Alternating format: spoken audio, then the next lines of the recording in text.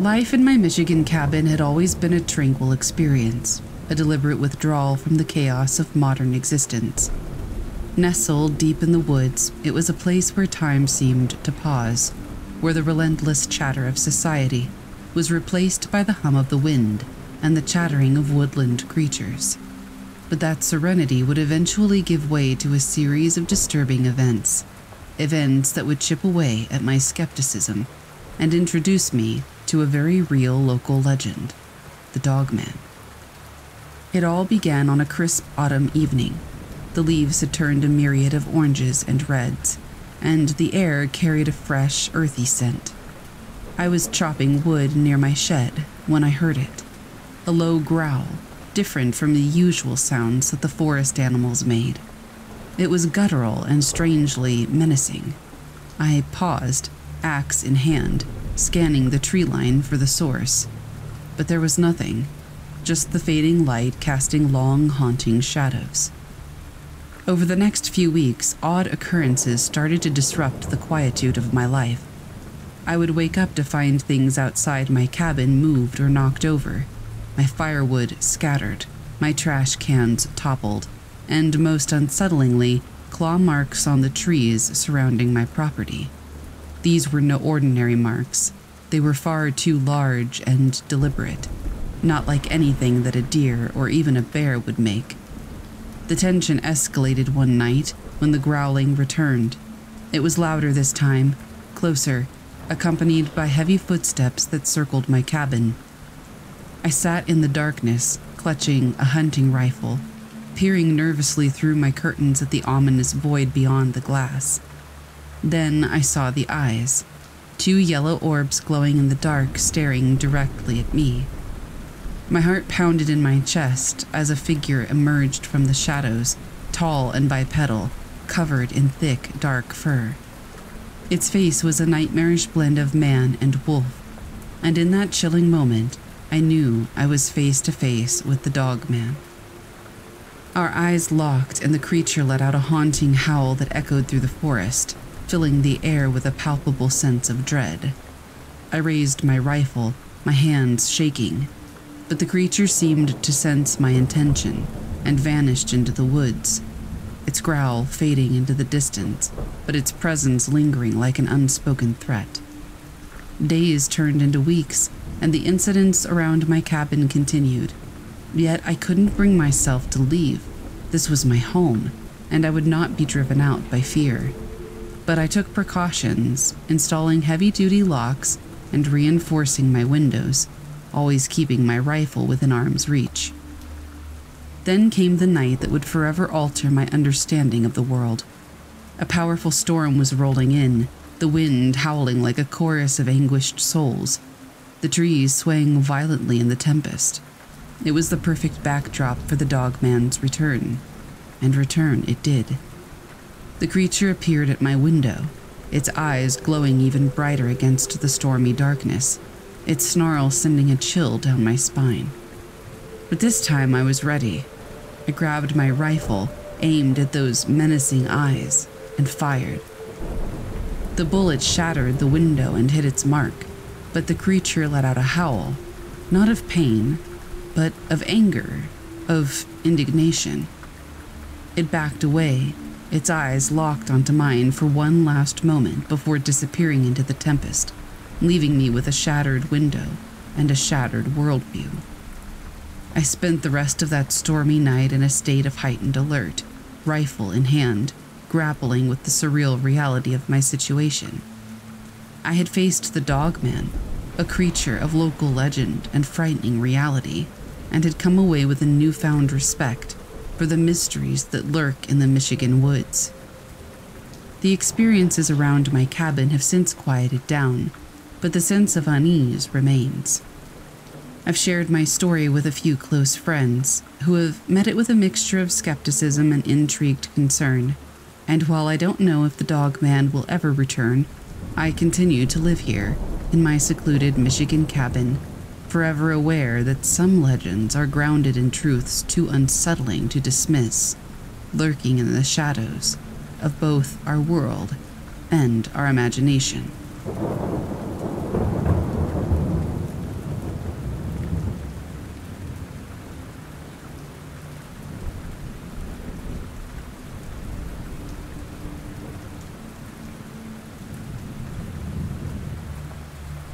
In the heart of Michigan, where the dense woods serve as a living canvas of ever-changing foliage and elusive wildlife, locals often whisper tales of a creature known only as the Dogman. Half man, half wolf, it is a legend that strikes both curiosity and dread into the hearts of those who venture into the wilderness. As for me, a woman with a passion for the great outdoors and a healthy skepticism of local myths, I would soon find myself entangled in the fabric of this tale.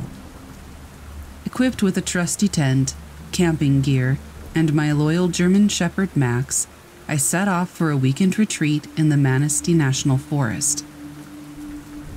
The drive was peaceful, the hum of the engine accompanied by the melodic serenade of birdsong filtering through the open windows. By late afternoon, I found the perfect spot, a clearing by a serene lake, hidden from the world by a curtain of trees and towering pines. After pitching my tent and building a campfire, I sat by the lake, losing myself in the reflections of the twilight sky on the water. Max, ever vigilant, stood by my side, his eyes scanning the surroundings, as if he sensed something that I couldn't.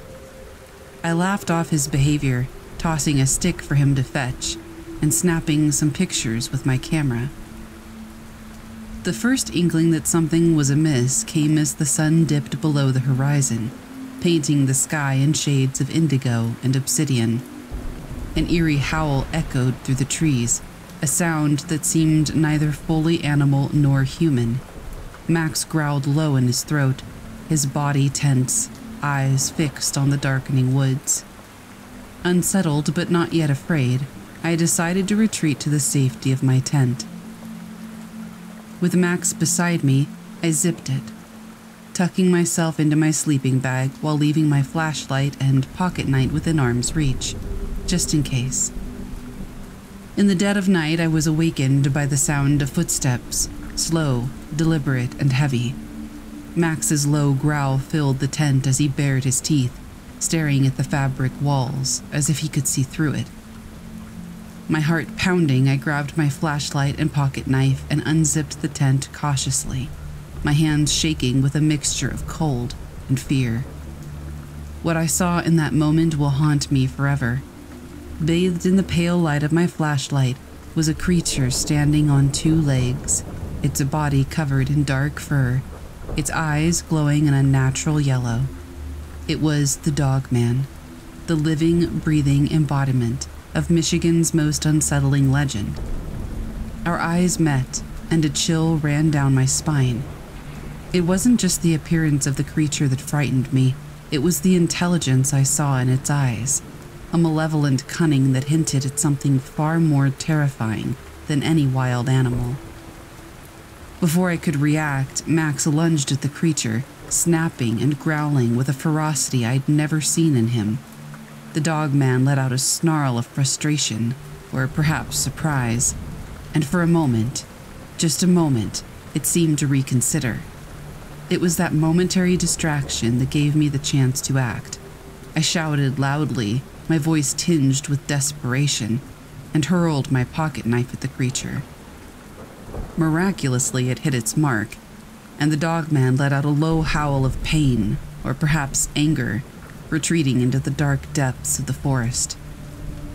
I quickly grabbed Max, zipped up my tent, and sat there, trembling in the silence that followed, a silence that felt like the world holding its breath. When dawn finally broke, I packed up my camp as quickly as I could, leaving behind the tranquility of the lake for the harsh reality of the known world. I never reported my encounter, but I also never returned to those woods. The experience forever changed me, shattering my skepticism and leaving me with an unshakable respect for the stories and legends that shape our understanding of the wilderness. The Michigan woods are a place of beauty, but they are also a realm where myths walk on four legs, or sometimes two, and where the line between the natural and the supernatural is eternally blurred.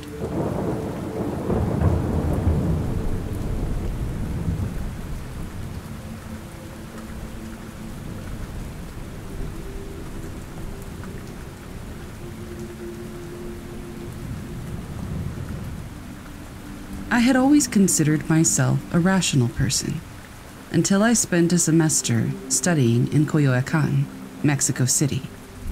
A neighborhood steeped in history and culture, Coyoacán had been the stage for many significant events, including the lives of Diego Rivera and Frida Kahlo. Yet it wasn't the artistic heritage that captivated me. It was the local legend of Los Murmullos, the Whispering Walls. The tale goes like this. Many years ago, a powerful alchemist was rumored to have lived in a secluded mansion in Coyoacán. His name has been forgotten, but locals claim that his spirit still resides within the walls of a particular house near the Plaza Hidalgo. These walls, they say, whisper secrets and prophecies to those who dare listen. Intrigued by the myth, I decided to delve deeper. It didn't take long to identify the mansion in question, an imposing yet dilapidated structure that was currently serving as an antique store. The owner, Senora Martinez, was a kind, elderly woman who had heard the whispers herself. "But you must visit at dusk," she warned. "That's when the walls are most talkative." Armed with curiosity and a dash of skepticism, I returned to the mansion later that evening. The sun had just dipped below the horizon, casting long shadows across the cobblestone streets. As I entered the building, a sudden shiver ran down my spine. The atmosphere felt dense, almost as if it were charged with static electricity. Following Senora Martinez's instructions, I approached the oldest part of the mansion, a small chamber filled with dusty books and ancient artifacts. There, I stood silently, my ears straining to catch any sound. At first, there was nothing. Then, gradually, I began to hear a soft murmur. It was almost as if the walls themselves were whispering in hushed tones. I couldn't make out distinct words, but the timbre of the voices struck me. They carried an unexplainable weight, like a sorrowful lament or a prayer. Just then, a stronger voice broke through, clear and resonant. "Ayuda," it said. "Help." My heart pounded as I looked around, but the room was empty. It was unmistakably the wall that had spoken. In the following days, I couldn't shake the encounter from my mind. Consumed by the need to understand, I began researching more about the alchemist and the history of the mansion. To my surprise, I stumbled upon old documents revealing that the alchemist had been a benevolent man, providing remedies to the sick during a plague that had swept through Coyoacán. He had died under mysterious circumstances, and many believed that he had been betrayed by a close friend. Emboldened by this knowledge, I returned to the mansion. This time, the whispers seemed to acknowledge my presence, their murmurs turning into what sounded like a soft, appreciative sigh. As I left, I felt an overwhelming sense of peace, as if a weight had been lifted from the room. That encounter forever altered my perception of the world, reminding me that some mysteries are beyond rational explanation. The whispering walls of Coyoacán became a long-lasting mystery to me, a whispered legend that I was fortunate enough to hear, adding another layer to the rich background of local folklore. And so, every time I pass by that ancient mansion, I offer a nod of respect. After all, who am I to argue with the walls that speak, in a city where the boundary between legend and reality often blurs, leaving only awe in its wake?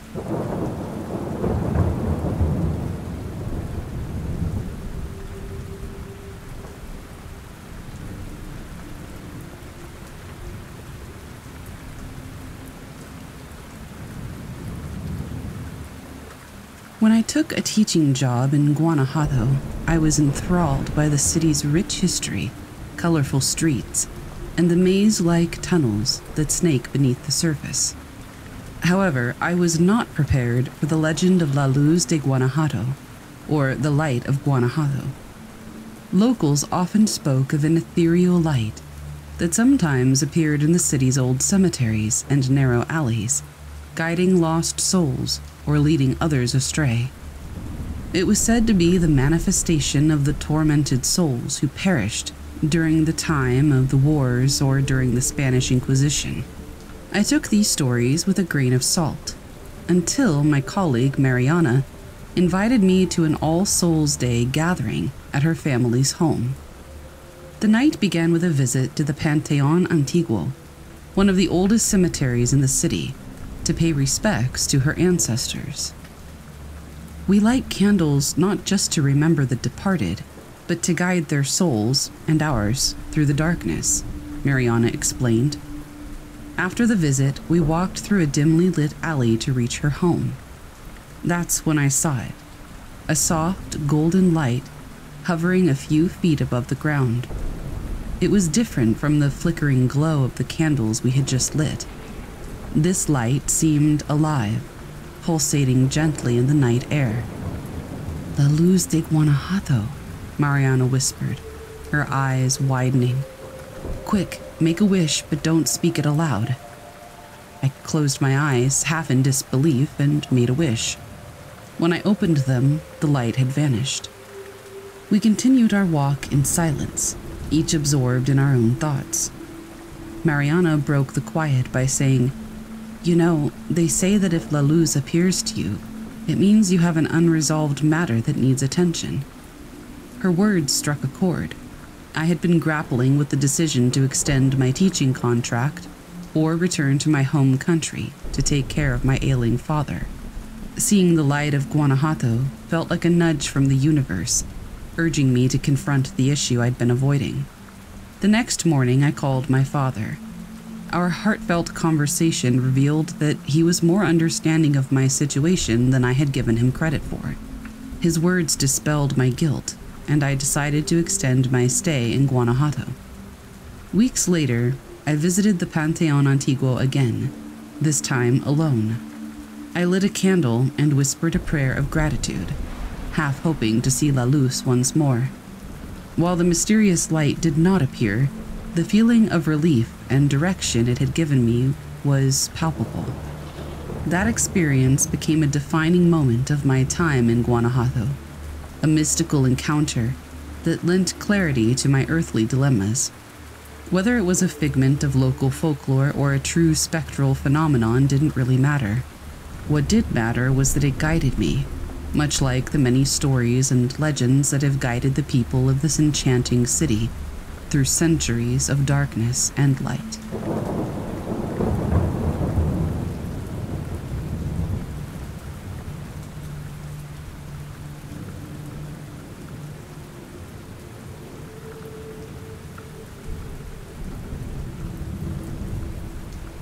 Eastbrook, a quaint town tucked away in Maine, has always intrigued me with its rich lore and the tales of the enigmatic Eastbrook harpy. According to local folklore, this cryptid is a blend of woman and bird, with the ability to emit a wail that freezes even the bravest hearts. I decided to venture into the Maine woods, armed with a camera, a voice recorder, and a compass, determined to unravel the truth behind the harpy myth. The woods exuded a mystical atmosphere. Old-growth trees loomed high above their branches, woven into intricate patterns that seemed to obscure the sky. The forest floor was a quiet orchestra of rustling leaves and hidden life. Despite the picturesque setting, a sense of foreboding seeped through, as though the forest itself was warning me of what lay ahead. It wasn't long before I reached a clearing, believed by locals to be a hot spot for harpy sightings. With bated breath and beating heart, I set up my makeshift base, placing the voice recorder in the middle of the clearing and setting the camera to capture any movement. "Is anyone here?" I asked into the void, my voice somehow managing to pierce the heavy silence. Nothing. Just the whispering wind and the distant hoot of an owl. "If you're the Eastbrook Harpy, can you give me a sign?" And then it happened.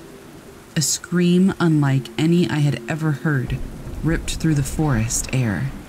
A melding of human agony and avian screech. My camera trembled in my hands as I aimed it toward the source of the sound. For a brief moment, I saw it. A figure, half woman, half bird, perched atop a tree. Its eyes glowed a fierce yellow, and a spread of feathers framed its form. The entity took flight, disappearing into the canopy of trees, but not before it left me with a sense of existential dread, a reminder of my fragility in a world filled with unknowns.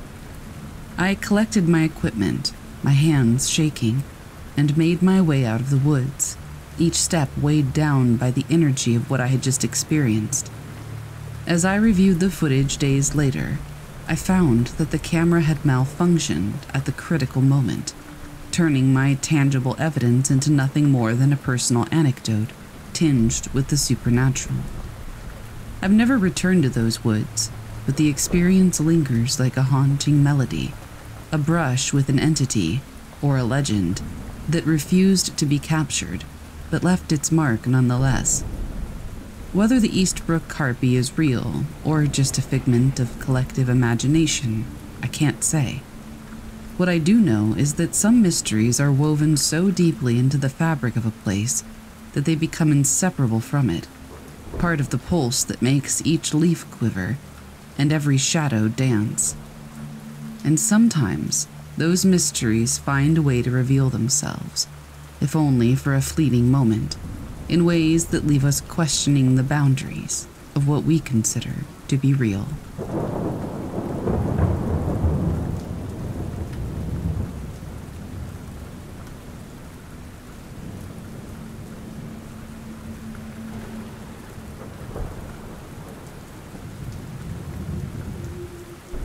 Hiking the Appalachian Trail had been my dream for as long as I could remember. The stretch that passes through Maine was said to be both the most beautiful and the most challenging, so I saved it for last. With my trusty backpack and hiking boots, I set off, my heart filled with excitement and a little bit of dread. I made good progress the first day, covering a significant distance as the dense Maine woods wrapped around me like an emerald embrace. It was during the second day that I stumbled upon the strange artifact, an odd-shaped rock with mysterious carvings, half buried in the ground. I didn't recognize the symbols, but they fascinated me enough to keep it as a keepsake. By nightfall of the third day, I began hearing them, the footsteps, soft but deliberate, keeping pace with me but always remaining unseen. I told myself it was just an animal, but I knew better. The footprints I found the next morning confirmed it. They were human, but much larger, almost unnaturally so. That's when I remembered an old Maine legend about the specter moose, an albino moose that was not just an animal, but a spirit of the forest. It was said to appear in times of great change, a harbinger of things to come. On the fourth night, I saw it. Under the moonlight, the specter moose revealed itself. It was an incredible sight, larger than any moose I had ever seen, its white fur almost glowing in the dark. But what struck me the most were its eyes. They looked almost human, filled with a wisdom that seemed to transcend time. It gestured with its head, as if inviting me to follow. I hesitated, but then thought of the artifact in my pocket. Could it be related? Compelled to find out, I followed the specter moose deeper into the woods. It led me to a clearing where the moonlight revealed another set of carvings, similar to the ones on the artifact. It was a story depicting coexistence between humans and the forest, and a warning against disrupting the natural balance. As I touched the carvings, the artifact in my pocket seemed to resonate, vibrating gently as if to acknowledge its twin. The spectre moose looked at me one last time, its gaze almost approving, before vanishing into the forest. I resumed my hike the next day, but something had changed. The trail was the same, the challenge as demanding as ever, but I was different. I had walked into the woods as a lone hiker, chasing a dream. I walked out with the weight of revelation, that we're all part of a larger, connected system, forever bound by the stories that shape us. I left the artifact back where I found it, deciding that some things are better left untouched, their mysteries free to captivate the next wanderer brave enough to venture into the deep Maine woods.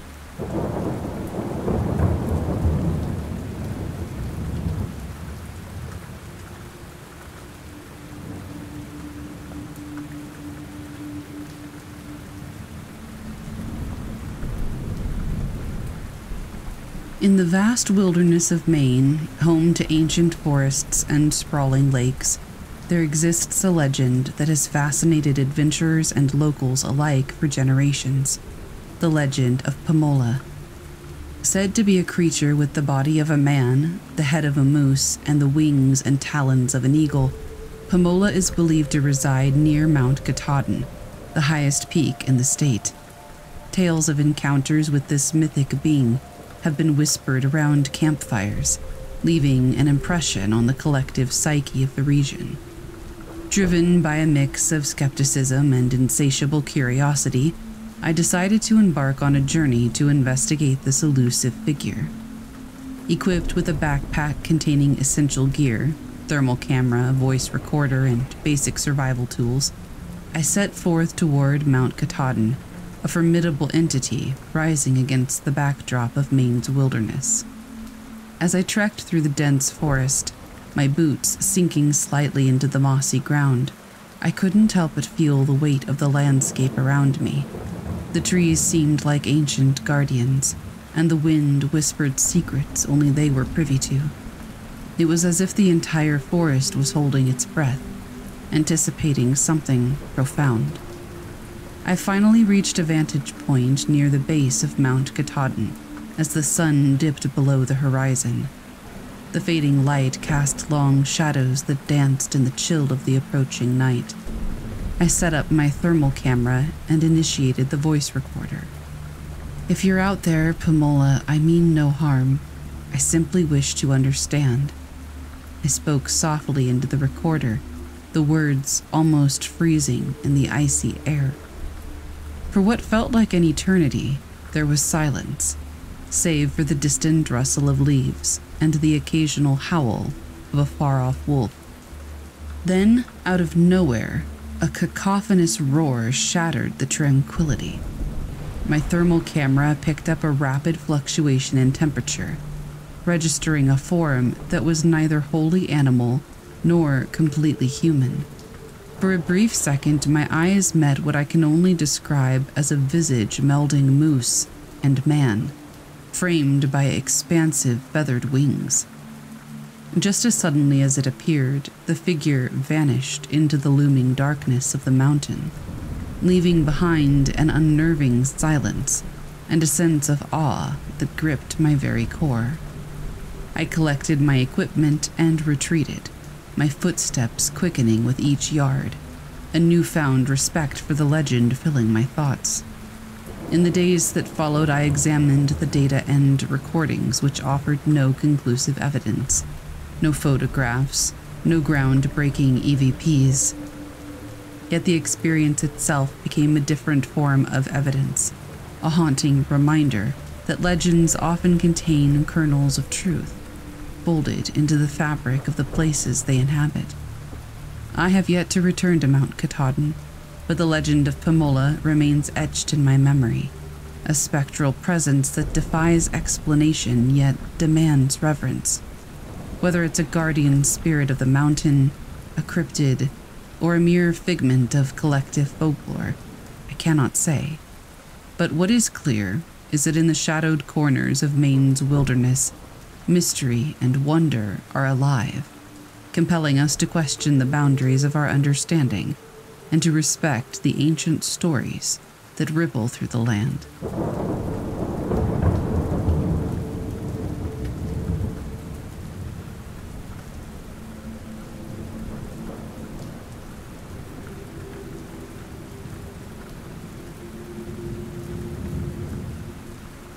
I decided to go on a solo camping trip in the woods of Eastbrook, Maine.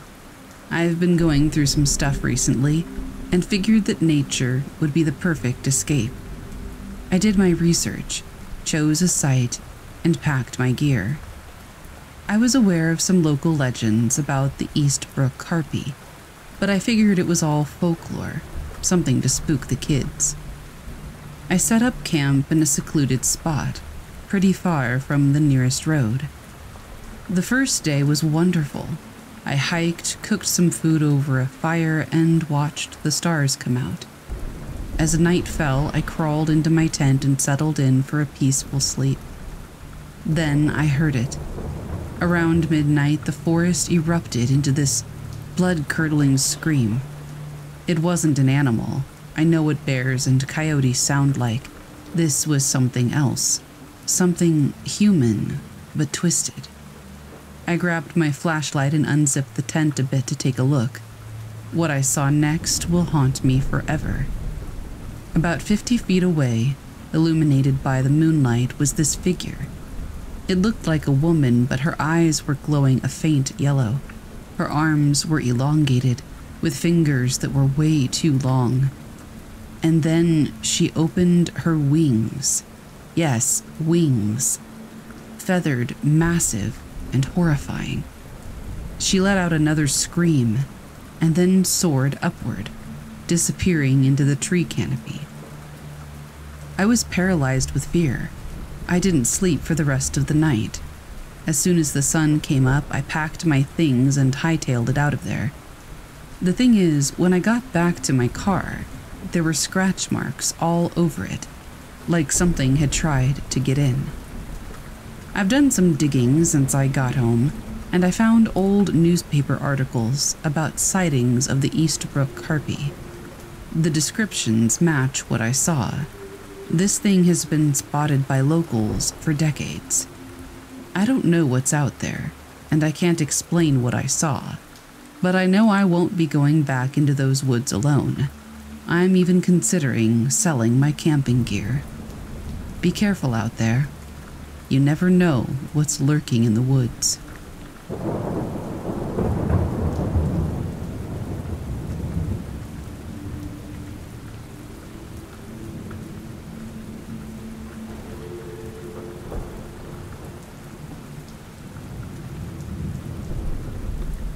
I've been camping my entire life. Deserts, mountains, forests. I thought I'd seen it all. But Maine offered a different kind of solitude. An untouched landscape dotted with old Native American rock paintings that promised more than just a weekend away. It offered an opportunity to truly test myself. The challenge was simple: survive a week in the deep woods with minimal supplies. Day 1 passed without a hitch. I set up a basic camp, caught some fish, and started a fire. As the evening wore on, I admired the rock paintings near my campsite. Figures of men and animals, but also of winged creatures that looked almost divine. That night, something changed. I woke up to find my camp disturbed. My food supply was nearly gone. Had it been an animal, or perhaps another camper? But no, I was miles away from the nearest trail. A feeling of unease settled over me. On the second night, it happened again, but this time, I heard flapping wings and thunderous cries that shook the ground. Frightened, I clutched my knife and peered into the darkness. Nothing. By the third day, exhaustion was setting in, yet a curious feeling of anticipation overwhelmed me. I found more rock paintings. These depicted what looked like a giant bird, locked in combat with human warriors. Thunderbird, the legend said, a powerful spirit creature of Native American folklore. On the final night, I heard the flapping wings again. This time, they were louder, closer. Summoning my courage, I stepped out of my tent and looked up. What I saw was magnificent and terrifying. A colossal bird, its feathers shimmering with an ethereal glow, its eyes like burning coals. It circled above me, and then, with a powerful cry that echoed through the woods, disappeared into the night sky. Morning light revealed no evidence of my nocturnal visitor, but the feeling of awe remained. I had completed the challenge, but I realized the true test was not of my survival skills, but of my ability to face the unknown, to coexist with something greater than myself. As I packed up, I felt a newfound sense of respect, not just for nature, but for the ancient myths and legends that had lived long before me. I walked away from that week not just as a camper, but as someone who had been touched by something far older and far more mysterious than I had ever imagined. And so I left the forest, a place that had frightened yet enlightened me, knowing that the legend of the Thunderbird was real, at least for those willing to look beyond the veil of the ordinary world.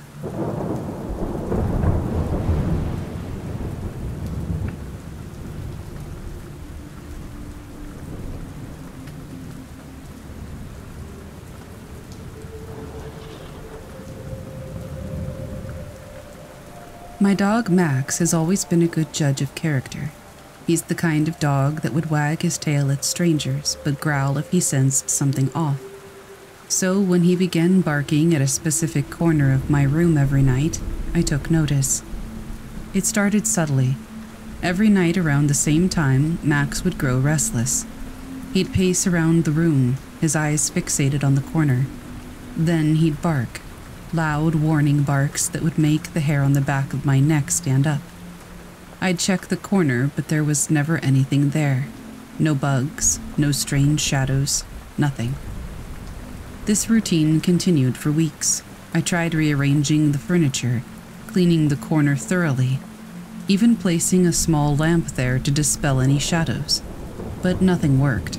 Max's nightly barking persisted. One evening, after a particularly long day, I was lying in bed, reading a book with Max by my side. As the clock neared the usual time, Max began to growl, his gaze fixed on the corner. I sighed, preparing myself for the inevitable barking. But this time was different. As I turned my head to look at the corner, my heart skipped a beat. There, standing amidst the dim light, was a shadowy figure. It was tall and slender, its form wavering as if made of smoke.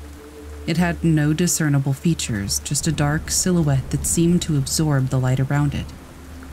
Frozen in fear, I could only watch as the figure slowly moved, its form shifting and swirling. Max's barks grew louder, more frantic. The figure seemed to acknowledge him, turning its head slightly in his direction. Gathering my courage, I reached for the lamp on my bedside table and switched it on. The room was flooded with light, and the shadowy figure vanished instantly. The following day, I contacted a local paranormal investigator, desperate for answers. He arrived with an array of equipment and began his investigation. After several hours, he sat me down and shared his findings. The corner of my room, he explained, had an unusually high electromagnetic reading. Such readings, he said, were often associated with paranormal activity. He believed that the shadowy figure was a residual entity, a remnant of some past event or emotion trapped in a loop. He performed a cleansing ritual using sage and salt, and placed protective talismans around my room. As he worked, Max watched intently, occasionally wagging his tail. That night, for the first time in weeks, Max slept peacefully. The corner remained just a corner, devoid of any shadow figures. Days turned into weeks, and the incident became a distant memory. Max's nightly barking ceased, and the room felt lighter, more welcoming. I often wonder about the shadowy figure. What was its story? Why was it trapped in that corner? But some mysteries, I suppose, are best left unsolved, and all I know is that I'm grateful for Max, my loyal protector, always alert to the unseen dangers lurking in the shadows.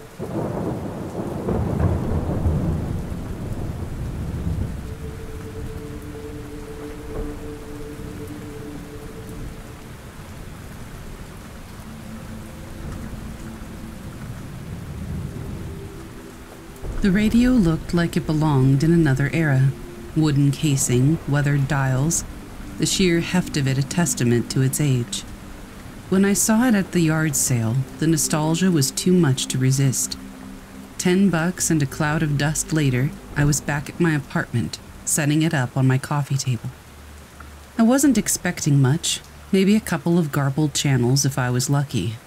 But when I turned the dial, what I heard sent chills down my spine. It was the unmistakable timbre of my grandfather's voice, announcing the date as October 15th, 1965. At first I thought it was some sort of prank or trick. My grandfather had been a radio announcer, yes, but he had passed away years ago. The more I listened, the more I became convinced it was him. His tone, his phrasing, the unique way he pronounced certain words. The broadcast covered mundane topics, some news updates, a baseball game commentary, but interspersed between segments were personal remarks that only he and I would understand. Little sayings, family jokes, names of people we both knew. I sat there, entranced as his voice filled the room. It was as though a portal had been opened, linking two moments separated by decades. I wanted to reach through, to talk back, to tell him everything I never got a chance to say. The radio seemed tethered to that specific date, October 15th, 1965. Turning the dial didn't change the channel, only the volume. My phone couldn't pick up any signal when I tried to record the broadcast, and nobody else could hear it when I invited them over. It was as if the radio and I had a private connection, one that defied explanation. I spent nights just sitting there, absorbed in the conversation from the past. My grandfather's voice became a constant presence in my life, a link to a time and a person that were both long gone. The isolation it brought was both comforting and eerie. There was something profoundly unsettling about listening to a voice I knew belonged to someone no longer alive, as though I was eavesdropping on a moment that wasn't meant for me. And then one day, the radio fell silent. I don't know what happened. I tried everything, changed the wiring, replaced the tubes, but it remained mute. My grandfather's voice, that had filled my lonely nights, was gone. I keep the radio on my bookshelf now, a relic more than anything else. Occasionally I'll turn the knob, hoping to hear that familiar voice once again. But all I get is static. However, every year on October 15th, I sit down in front of that silent piece of technology, and for a moment, I can almost hear him, my grandfather, speaking to me from another time, another place, another life.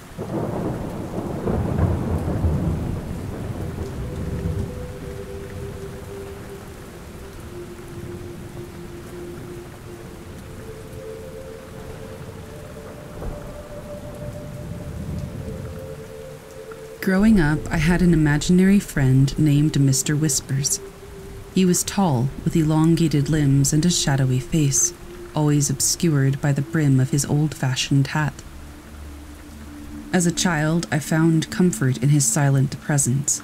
He'd appear in my room, sitting in the corner, watching over me as I played with my toys or read books. Whenever I felt lonely or scared, I would talk to him, and even though he never spoke back, I always felt understood. As I grew older, Mr. Whispers faded away, becoming just a distant memory of my childhood. I went on to college, started a career, and settled into adulthood, leaving behind the whimsical beliefs of my youth. But a few months ago, things changed. I had just moved into a new apartment, and as I was unpacking, I stumbled upon an old drawing I had made as a child. It was a crude sketch of Mr. Whispers, his tall figure looming over a smaller depiction of me. Nostalgia washed over me, but it was accompanied by an uneasy feeling, a prickling sensation at the back of my neck. That night, as I lay in bed, I heard it, a soft rustling sound like fabric brushing against the floor. I turned on the bedside lamp, and there he was, Mr. Whispers, standing in the corner of my room just as I remembered him. But something was different. His posture was more menacing, and the room felt colder. I tried to convince myself it was just a dream, a trick of my tired mind. But night after night he returned, and unlike the silent guardian of my childhood, this Mr. Whispers was more aggressive. Objects would move on their own, doors would slam shut, and I'd wake up with unexplained scratches on my arms. One particularly terrifying night, I woke up to find him hovering over my bed, his face inches from mine. For the first time I heard his voice, a deep, guttural whisper. "You left me behind." I decided to seek help. I contacted a local paranormal expert hoping to find answers. As I described my experiences, he listened intently, his expression growing more serious. "Imaginary friends," he began, "are often manifestations of child's emotions or desires, but sometimes they can be something more sinister, entities from another realm that latch on to the innocence of a child." He believed that Mr. Whispers was one such entity, and now that I had acknowledged him again, he had returned, stronger and more malevolent. The expert performed a cleansing ritual in my apartment using sage and chanting ancient incantations. As he worked, the atmosphere grew tense, and I could feel Mr. Whispers' anger. But as the ritual neared its end, there was a loud, piercing scream, and then silence.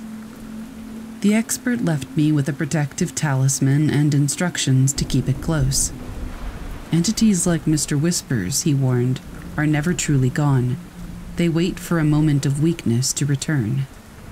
It's been weeks since that night, and I've had no further encounters with Mr. Whispers, but I often wonder about the nature of imaginary friends and the thin line between childhood fantasy and paranormal reality. I keep the talisman close, a constant reminder of the unseen world that lurks just beyond our perception.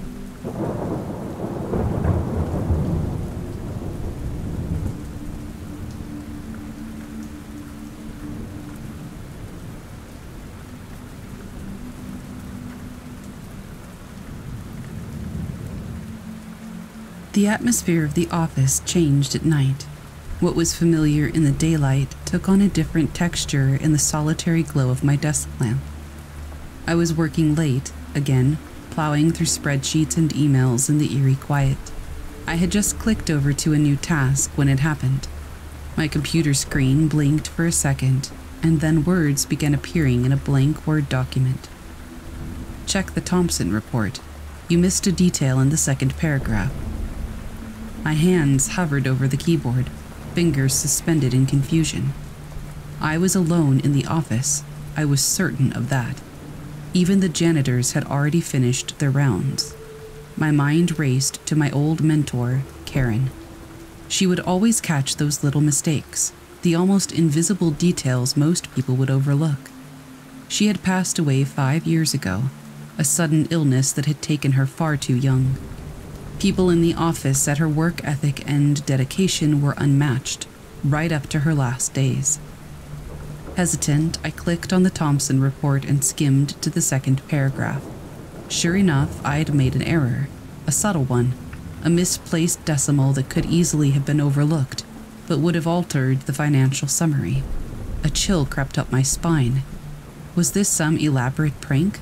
Some strange glitch?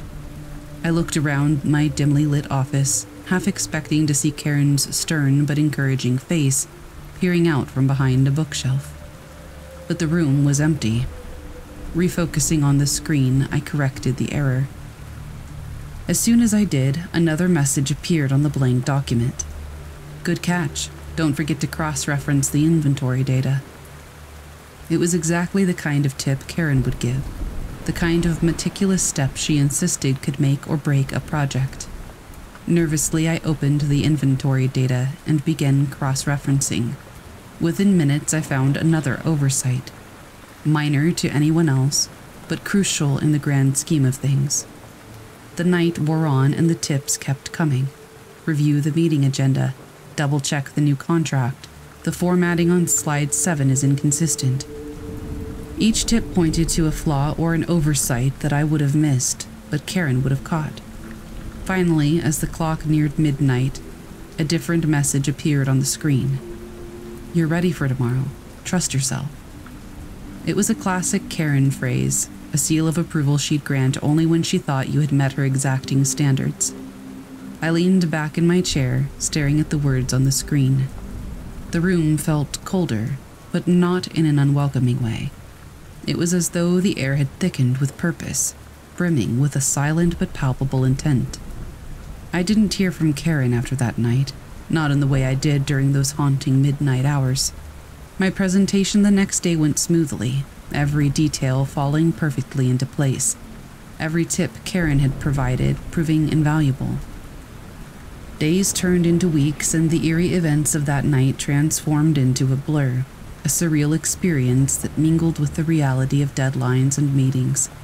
Yet every time I catch a detail I would have otherwise overlooked, or when I take an extra minute to review something most would deem trivial, I can almost sense Karen's approving nod, a silent affirmation from a presence I can neither explain nor forget.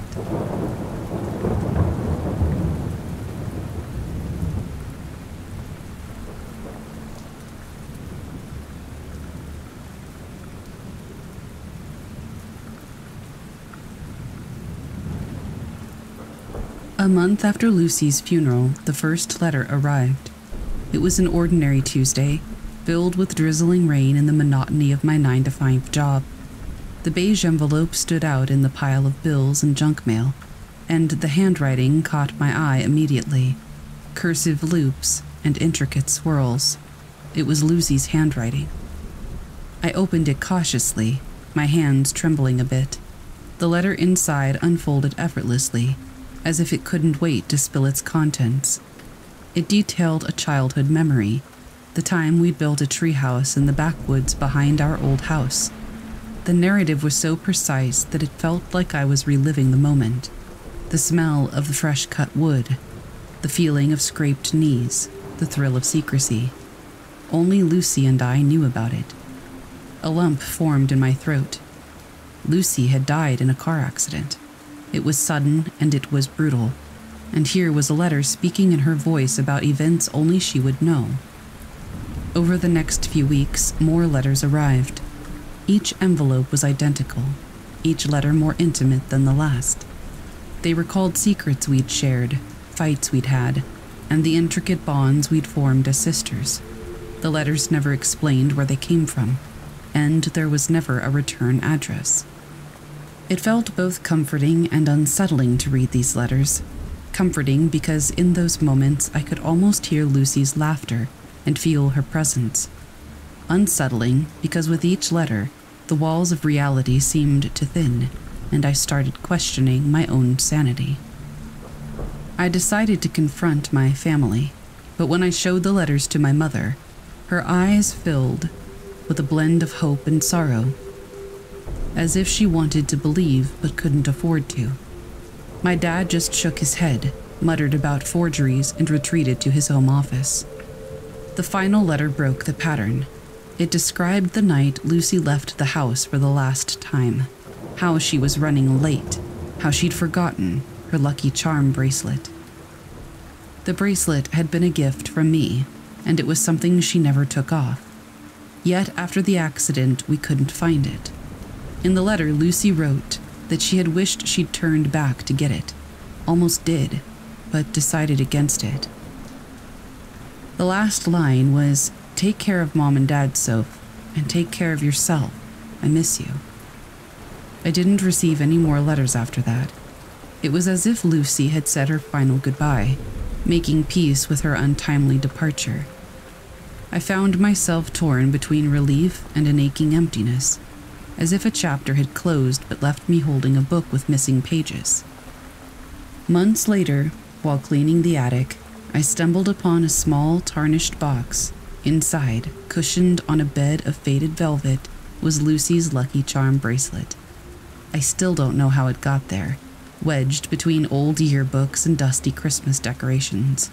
And maybe I'll never know, but that's okay. Maybe some questions are better left unanswered.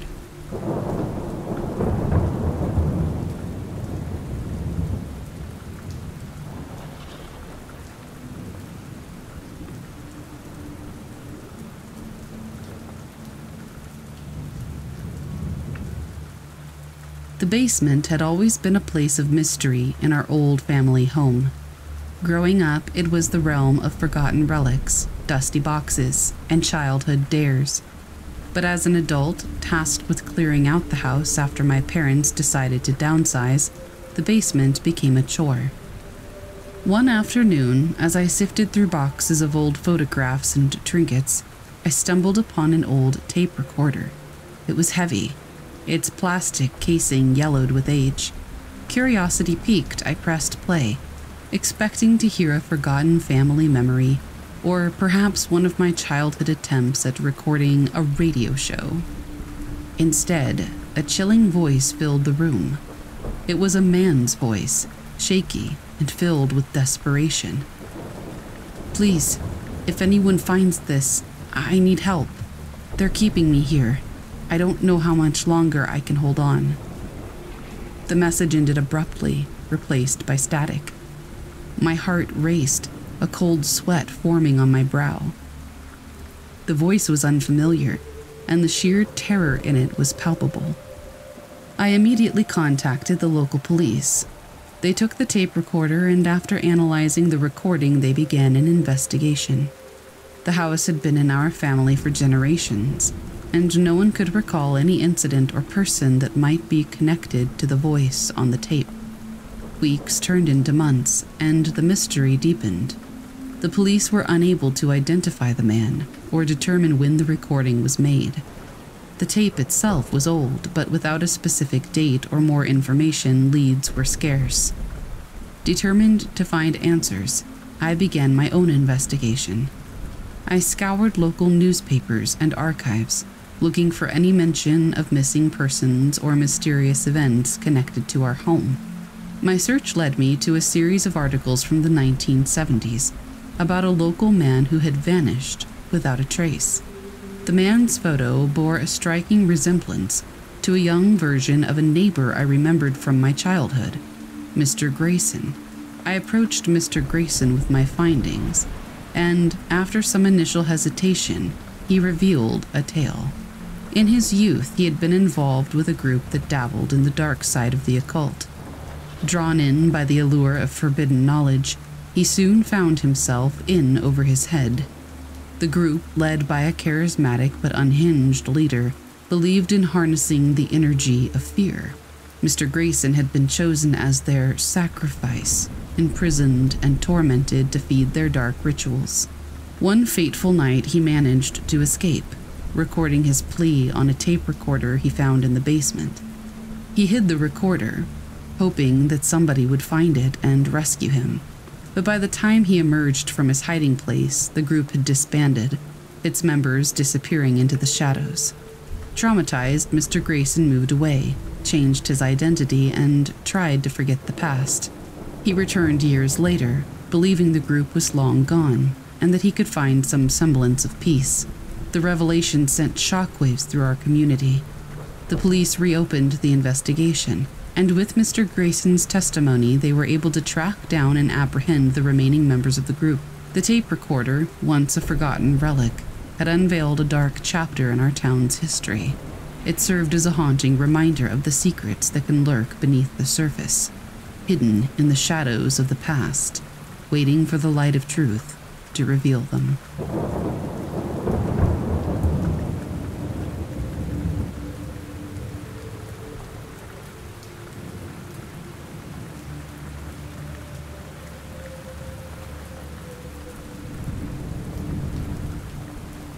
The painting caught my eye at a local estate sale. It depicted a figure, a woman dressed in a flowing Victorian-era gown, standing at the edge of a dense forest. Her face was obscured by a veil, but there was an undeniable allure to her posture, a sense of mystery that drew me in. Without much thought, I purchased the painting and hung it in my living room. The first few days, it served as a conversation piece. Guests would comment on its haunting beauty, speculating about the identity of the woman and the artist who painted her. But as the days turned into weeks, I began to notice something unsettling. Every morning as I passed by the painting, it seemed as though the figure had moved ever so slightly. At first, I dismissed it as a trick of the light, or my imagination playing games. But day by day, the woman in the painting seemed to be inching closer, moving from the edge of the forest toward the foreground. I tried to rationalize it. Perhaps the paint was reacting to the humidity, or maybe the canvas was warping.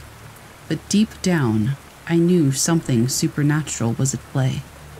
One evening, as I sat reading in the living room, I glanced up at the painting and froze. The woman was no longer at the edge of the forest. She was now at the very front of the canvas, her veiled face mere inches from breaking free. And as I stared, I could have sworn I saw the fabric of her veil flutter, as if caught in a gentle breeze. Disturbed, I decided to research the painting's origins. A deep dive into local archives led me to a tragic tale from the late 1800s. The woman in the painting was Lady Eleanor, a noblewoman who had vanished without a trace. She was last seen entering the very forest depicted in the painting, and despite extensive searches, no trace of her was ever found. Rumors swirled about her fate. Some believed she had been taken by spirits, while others whispered about a forbidden romance and a heartbroken departure. But one thing was clear. The artist who painted her was deeply in love with Eleanor and devastated by her disappearance. In his grief, he painted the haunting portrait, pouring all his longing and sorrow into the canvas. Realizing the situation, I sought the help of a local medium. She sensed a powerful energy emanating from the painting, the spirits of both Eleanor and the artist intertwined in a dance of love and loss. To free them, we held a seance. As the medium chanted, the room grew cold, and the painting seemed to come alive. The forest in the background rustled, and Lady Eleanor's veil lifted, revealing a face of ethereal beauty. A soft voice echoed through the room, expressing gratitude for being seen and remembered.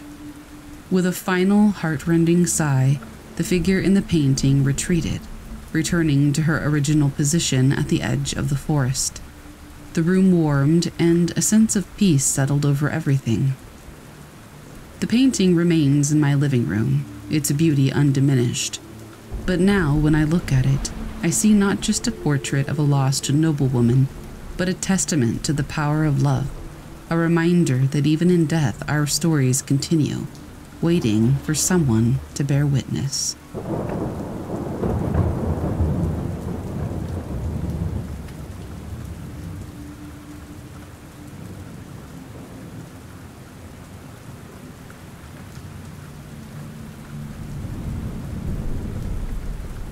When I first toured the apartment, I was immediately drawn to its spacious rooms, high ceilings, and large windows that let in an abundance of natural light. However, there was one peculiarity: a locked door in the hallway. The landlord, a middle-aged man with a somewhat nervous demeanor, quickly brushed off my inquiries about it, saying it was just an old storage room, nothing to be concerned about. I moved in, excited to start this new chapter in my life. The first few days were uneventful, filled with unpacking and decorating. But then the noises began. Every night, precisely at midnight, I'd hear it. Soft, persistent scratching coming from behind the locked door. It started as a faint sound, almost like the scurrying of a mouse. But as days turned into weeks, it grew louder, more desperate. Curiosity and unease growing, I approached my landlord again, pressing him for more information about the room. He hesitated, then finally relented, sharing a story that had become something of an urban legend in the building. Years ago, the apartment had been occupied by a reclusive artist. He was rarely seen, always engrossed in his work. Rumors swirled about his obsession with a particular piece, a project he kept hidden in that very room. One day, he disappeared without a trace, leaving behind all his belongings. The only sign of his presence was the locked room, from which strange noises could be heard. The landlord admitted that no one had been able to open the door since, and over time it was simply accepted as a quirk of the building. Determined to uncover the truth, I decided to take matters into my own hands. With the help of a locksmith, the door was finally opened, revealing a dimly lit room covered in a thick layer of dust. The walls were adorned with various paintings, each more haunting than the last, but the centerpiece was a large canvas in the middle of the room. It depicted a dark, shadowy figure, its form almost human, but with elongated limbs and sharp, claw-like fingers. The background was a chaotic blend of colors, giving the impression of movement and turmoil. As I stared at the painting, a chilling realization washed over me. The scratching noises, the desperate sounds. It was as if the figure was trying to escape the confines of the canvas. Wanting to rid my home of this eerie presence, I contacted an art historian, hoping to gain insight into the painting's origins. She was fascinated by the piece, noting its unique style and the palpable energy it exuded. After extensive research, she discovered that the artist had dabbled in the dark side of the occult, using his work as a medium to channel and trap restless spirits. The shadowy figure in the painting was believed to be one such entity, bound to the canvas by the artist's dark rituals. Realizing the gravity of the situation, I sought the help of a spiritual expert. He performed a cleansing ritual, releasing the trapped spirit from the painting and ensuring it could no longer harm anyone. The painting was safely stored away, and the room was sealed once more. The nightly scratching ceased, and a sense of peace returned to the apartment. The experience served as a reminder of the power of art and the thin line that separates our world from the unknown.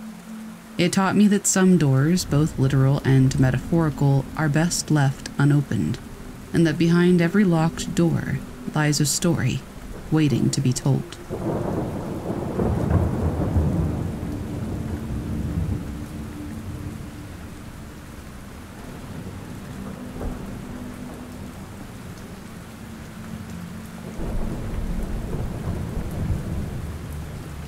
The pendant was an unexpected discovery, hidden beneath the floorboards of my newly purchased Victorian home.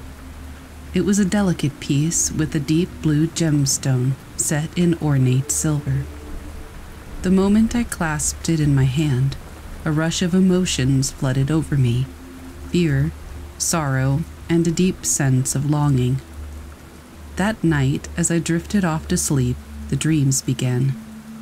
I found myself in a bustling town square, the surroundings unfamiliar yet oddly comforting. The attire, the architecture, everything hinted at a time long past. In this dream world, I was a young woman named Ilara, living a life of privilege but bound by societal expectations. Night after night, the dreams delved deeper into Ilara's life. I felt her joys, her heartbreaks, and her secret love affair with a man named Samuel, a talented blacksmith. Their love was passionate but forbidden, as Ilara was promised to another, a wealthy merchant named Lord Blackthorn. The dreams grew more intense, culminating in a fateful evening. Samuel had crafted a pendant for Ilara, the same one I had found, as a symbol of their undying love. but their secret rendezvous was discovered by Lord Blackthorn. In a fit of rage and jealousy, he confronted Ilara, and the confrontation turned deadly. The last thing I felt in the dream was a sharp pain, the world fading to black, the pendant slipping from Ilara's grasp. I awoke with a start, the weight of Ilara's memories pressing down on me. The pendant wasn't just a piece of jewelry. It was a link to a past life, a life cut tragically short. Determined to find closure, I began researching the history of my home and the town. The local archives revealed a tale that mirrored my dreams. Ilara and Samuel were real, their love story a tragic chapter in the town's history. Lord Blackthorn, consumed by guilt, had become a recluse, and the pendant was lost to time. With the truth revealed, I felt a duty to honor Ilara's memory. I sought out Samuel's descendants, discovering that his great-great-grandson was a historian living in the same town. Together, we erected a memorial in the town square, commemorating the love story of Ilara and Samuel, ensuring their tale would never be forgotten. The dreams ceased, but the pendant remained with me, a tangible connection to a past life. It served as a reminder of the cyclical nature of existence, the idea that love transcends time, and that sometimes the universe grants us a chance to right the wrongs of the past.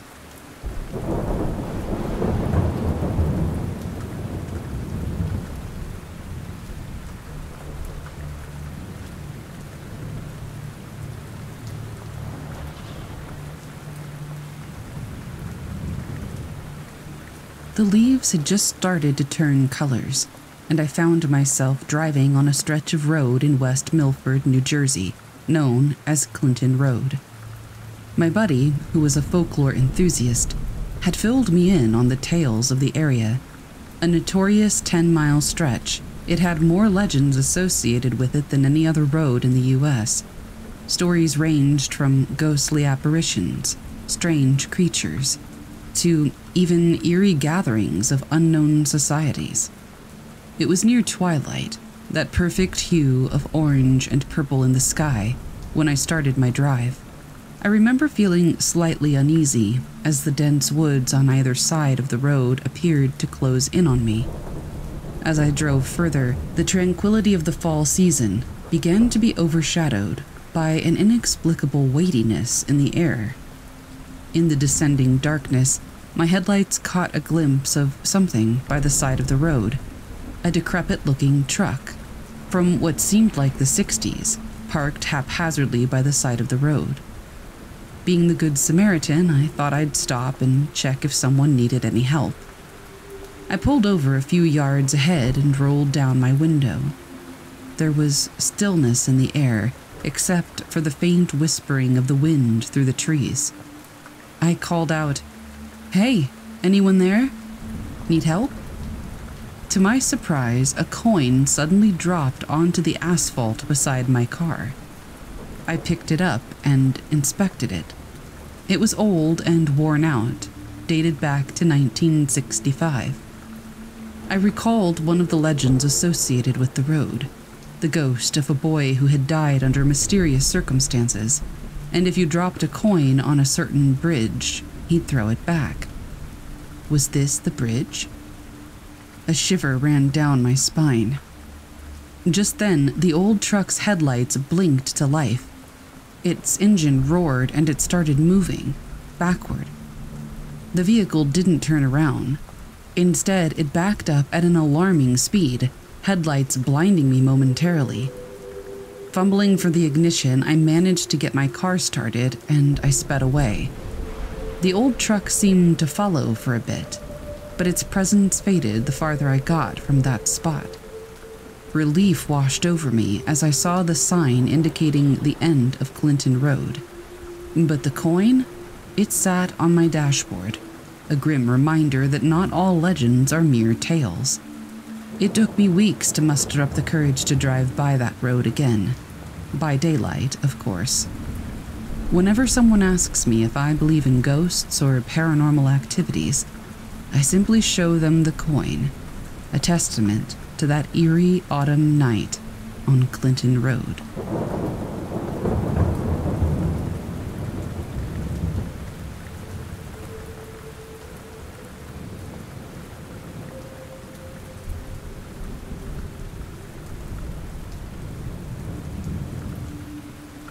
The highway stretched out in front of me, a ribbon of asphalt cutting through the Arizona desert. It was past midnight, and I was the only car in sight. The sky was so clear that the stars looked like pinpricks on a dark curtain, and I felt as though I was driving through space, alone in the universe. It was a peaceful sort of isolation. But then my car started to sputter. Glancing down at the dashboard, I saw the needle on the fuel gauge sink dangerously close to E. I cursed myself for not checking earlier. Just as I began to pull over, my headlights flickered and died. In an instant, I was plunged into darkness, save for the dim illumination provided by the moon and stars. Nervous but determined, I managed to pull my car off to the side of the road. I took out my phone to call for help, but no bars. I was in a dead zone. Great, I muttered, contemplating limited options. That's when I noticed it.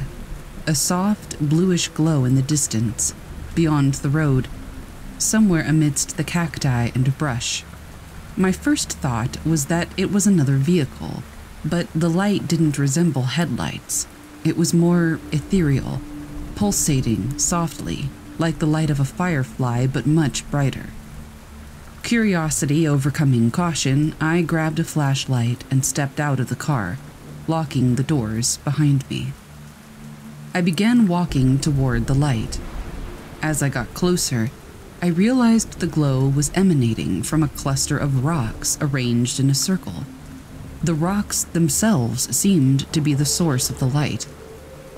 I reached out to touch one, half expecting to feel heat, but they were cool to the touch. As my fingers made contact, the rocks glowed brighter, and for a moment I felt a strange sensation, like an electric charge running through me. Images flashed in my mind, strange symbols, a night sky different from our own, and faces I couldn't recognize. Just as quickly, the visions were gone. Stunned, I stepped back. The rocks dimmed, returning to their original glow. Shaken, I returned to my car, my mind buzzing with questions. When I got back in, I turned the key in the ignition, half expecting it not to work. To my surprise, the car roared back to life, headlights and all. Confused but grateful, I drove away, constantly glancing in my rearview mirror, half expecting to see the glowing rocks follow me. They didn't, but as I looked back one final time, I swear I saw them flash brightly, as if saying goodbye, or perhaps until next time. I don't know what I stumbled upon that night.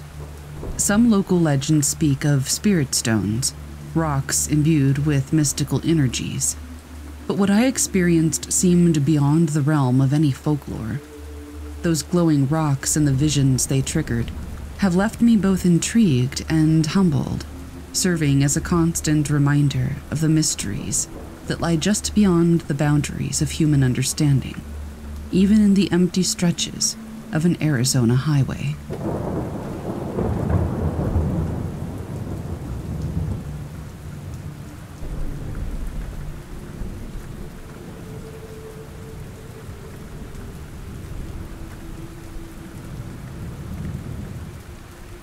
My work as a geologist often took me to remote corners of Arizona, places where the roads stretch out into the horizon and the desert stretches out even further. A landscape that could be hypnotic in its repetitive beauty. But that day in September, the land felt different somehow, its eerie emptiness weighing heavily on me. I was returning from a soil testing job, driving my well-worn pickup down a highway I'd traversed at least a dozen times before. Dusk was falling, casting long shadows on the ground and turning the sky into a canvas of reds and purples. I was listening to a podcast about ancient civilizations, their folklore and myths, which usually fascinated me. But on that drive, the words became a monotonous drone, blending into the background as I struggled to keep my focus. Just when my eyes were becoming a little too heavy for comfort, I saw it, a solitary tree standing near the highway. This wouldn't be remarkable in any other circumstance, but this tree was ablaze. Flames leapt from its branches, yet it didn't seem to be burning down. It stood there, a spectacle of fire against the backdrop of the setting sun. I pulled over, grabbed my fire extinguisher, and ran toward it. But as I got closer, I realized something astonishing. There was no heat emanating from the flames. Cautiously, I extended a hand toward the fire and felt nothing but the cool desert air. The flames were cold, or at least not hot. My rational mind grappled with this impossibility. It was then that I heard the whisper, a hushed voice so soft it was almost drowned out by the crackling flames. "Help me," it said. I looked around, thinking someone must be playing a trick on me, but there was no one. I was alone with this inexplicable burning tree. "Who are you?" I stammered, feeling ridiculous for talking to a tree, but unable to help myself. "I am bound," the voice whispered, more audibly this time. "Release me." Without thinking, I pulled out the small hatchet I kept in my toolkit for sample collection. As the blade cut through the bark, the flames flickered, as if reacting to my touch. Finally, with one last swing, I severed a branch. The moment it fell, the flames vanished, leaving the tree as it was, just a tree. I felt a sudden rush of wind, and a feeling of liberation washed over me. The tree looked normal, mundane even, but I couldn't shake the sensation that something extraordinary had just occurred.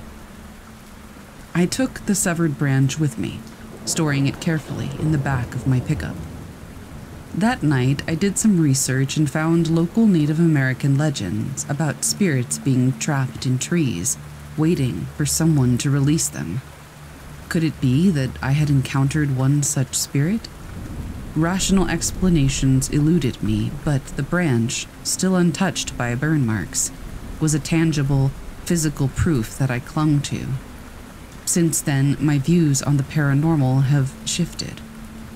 I don't know what I released that day or what it meant, but I do know that the desert is a place of mysteries, some better left unsolved, others begging to be explored. Whatever it was, that fiery visage is etched in my memory, a constant reminder that reality is far more complex and wondrous than we can ever fully comprehend.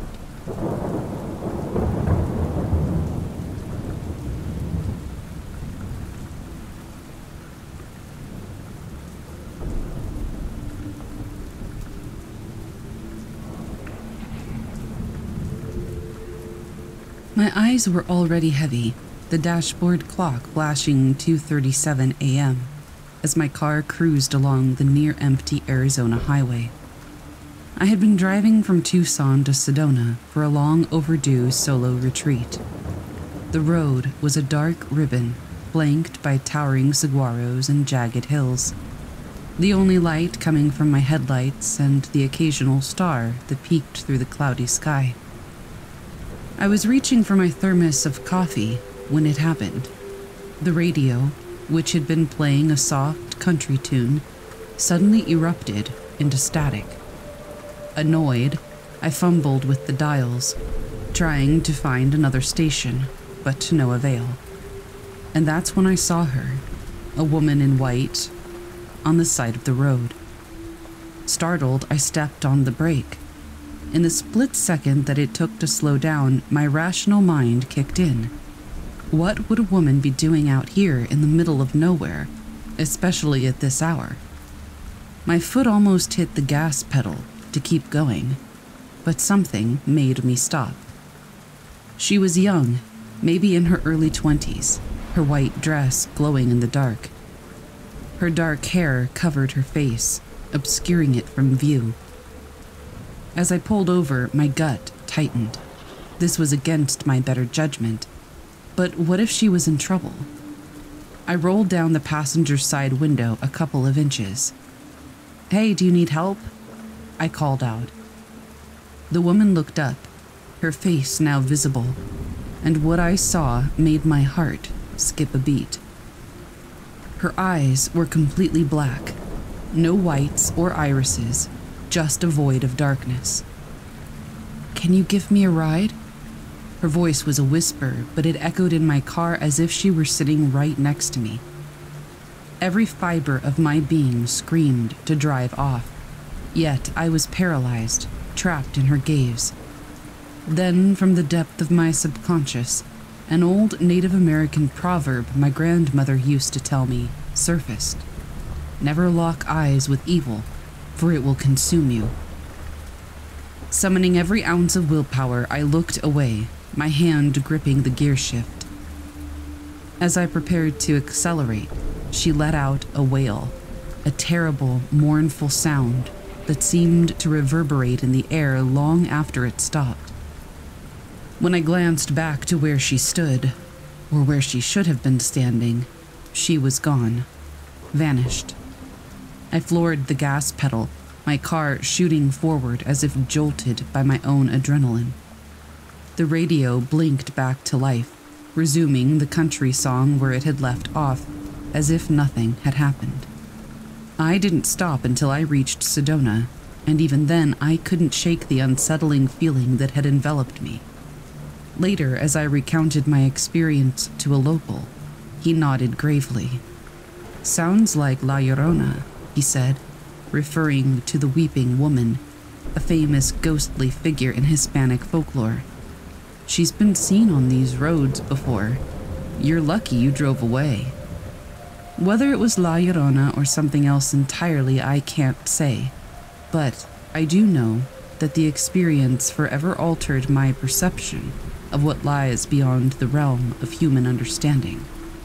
Now, whenever I find myself driving on lonely roads in the dead of night, I can't help but wonder what, or who, might be lurking just beyond the reach of my headlights.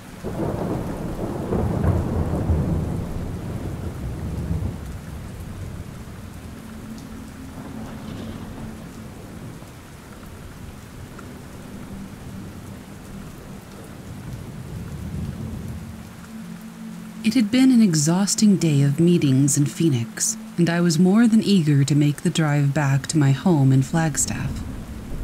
The thought of my own bed was the only thing keeping me going as I sped down the empty highway. Arizona's night sky was something to marvel at, endless and filled with stars, a stark contrast to the city lights I'd left behind. I was about halfway through the journey when it happened. A flicker of light in the sky caught my attention. Not unusual, of course. Shooting stars are a common sight in these parts. But then another flicker followed, this time a bit longer, accompanied by 2 more bursts of light. My curiosity piqued, I pulled over to the side of the road to get a better look. I stepped out of the car, the cool desert air filling my lungs as I looked up. At first, there was nothing but the usual celestial panorama. But then I saw them. A series of lights, glowing orbs really, moving in a formation unlike any aircraft I had ever seen. They were perfectly synchronized, darting around in complex patterns that made my head spin. It lasted for maybe a minute, but it felt like an eternity. Then, as quickly as they had appeared, the lights shot upward and vanished, leaving me staring at an empty sky. I stood there, dumbfounded. I'm a rational person, or at least I'd like to think I am. But what I had just witnessed defied any rational explanation. I considered taking out my phone to record the phenomenon, but realized I'd been so awestruck that the thought hadn't even crossed my mind until it was too late. Climbing back into the car, I continued my drive home, my mind racing with questions. Had I just seen UFOs? A secret military operation? Or something else entirely? And why me? Why there, on that empty stretch of Arizona highway? The questions persisted long after I got home and crawled into bed. Sleep was elusive that night, and when it finally came, it was filled with dreams of lights in the sky, darting around in formations that seemed to spell out messages I couldn't quite decipher. In the days that followed, I scoured news reports and social media, looking for any mention of the mysterious lights, but found nothing. It was as if I had been the sole witness to this celestial ballet. That experience changed something in me. Whenever I look up at the night sky now, it's not just stars I see, but possibilities. Countless, endless possibilities that stretch as far as the universe itself. Whether those lights were extraterrestrial in nature or something else entirely, I may never know. But they serve as a constant reminder that the world is filled with mysteries, and sometimes those mysteries choose to reveal themselves when you least expect it, under a sprawling canopy of an Arizona sky.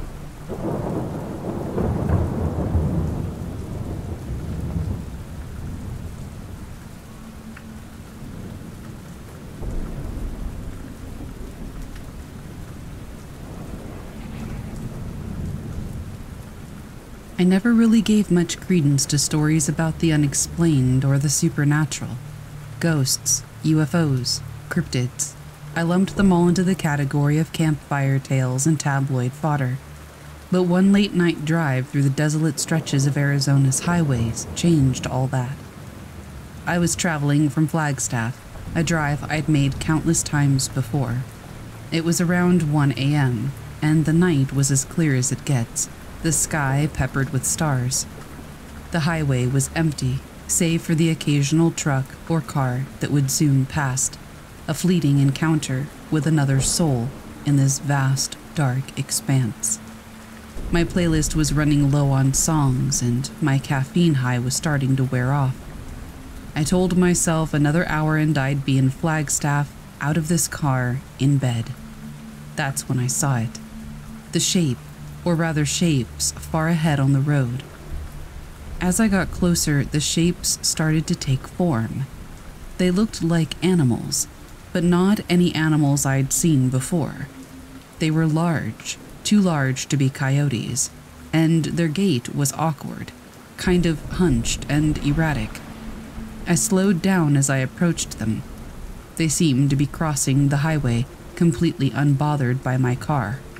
The first instinct was to grab my phone and snap a picture, but as I reached for it, one of the creatures turned its head to look at me. Its eyes glowed an eerie, unnatural shade of yellow. I froze, my hand hovering over the phone. The look in those eyes was unsettling, inexplicably so. It wasn't just animal curiosity. It was almost as if it recognized me, or recognized that I recognized it. And then, as swiftly as they had appeared, they were gone, disappearing into the scrub and cacti on the side of the road. I sat there, still slowed to a near halt, my hands trembling on the wheel. I drove off, my heart pounding and my mind racing. Rational explanations came and went. Desert mirages, maybe? Or perhaps they were just animals distorted by the dark and my own sleepy imagination. Yet that look, that haunting, penetrating gaze stayed with me. When I finally got to Flagstaff, I couldn't shake off the unease. I looked up local legends and folklore about Arizona's highways and found tales of skinwalkers, shape-shifting creatures from Native American folklore. Could that be what I encountered? I didn't know, and I wasn't sure I wanted to find out. Since that night, I have avoided driving that stretch of highway, always opting for alternative routes even if they add time to my journey. I've also stopped scoffing at tales of the unexplained. After all, there are things out there in the dark, lonely roads of Arizona that defy understanding, and I've seen them with my own eyes.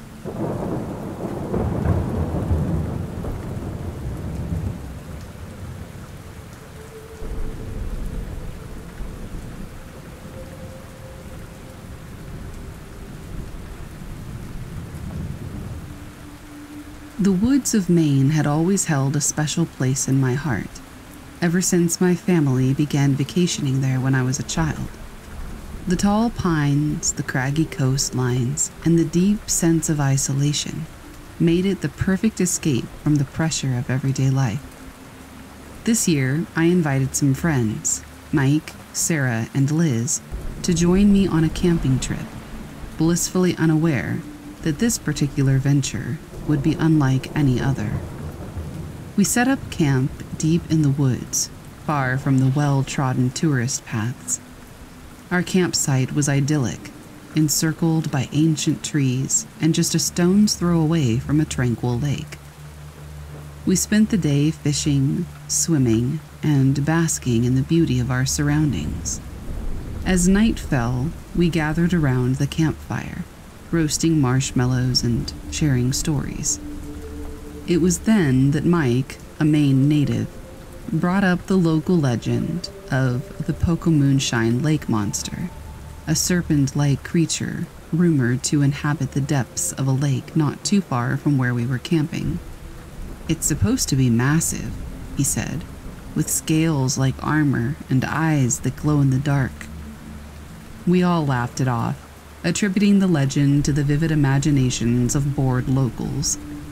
But as the fire dimmed, we retreated to our tents, and the atmosphere changed. The woods, which had felt so inviting during the day, now seemed to close in around us, as if hiding secrets in the shadows.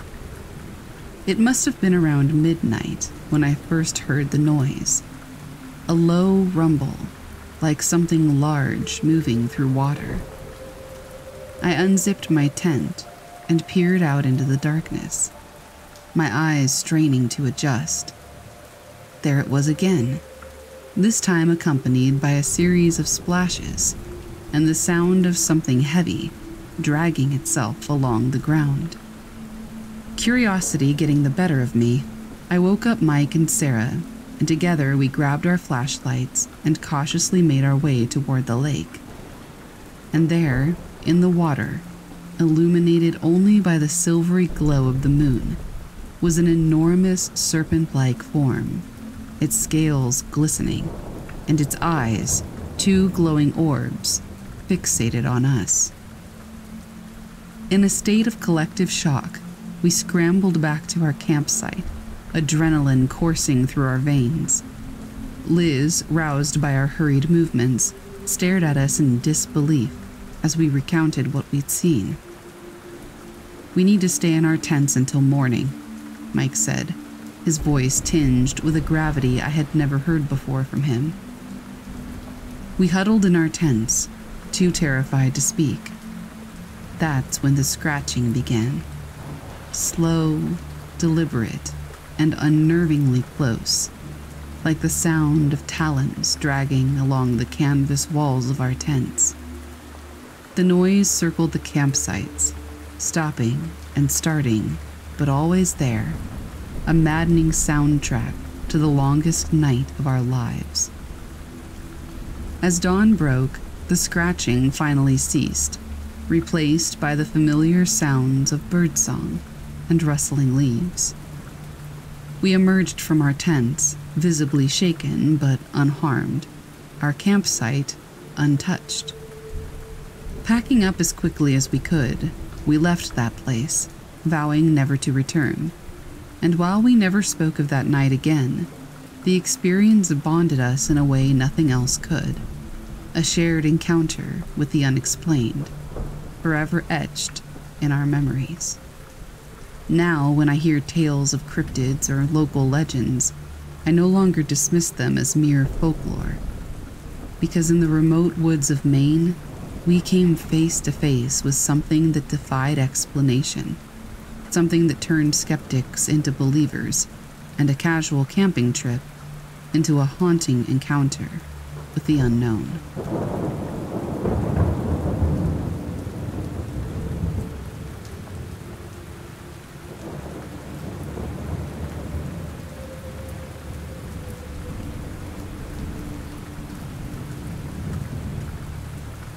I don't know her name, nor do I wish to. I'm not even sure if she's female. All I'm certain of is that around 2:30 in the morning, sometimes I awake to find her standing in front of my window. But let's start from the beginning. When I was 2, my uncle tragically passed away due to an accident involving a patch of ice at the bottom of a hill. I don't remember much from then, but I distinctly recalled dancing at the cemetery during his funeral.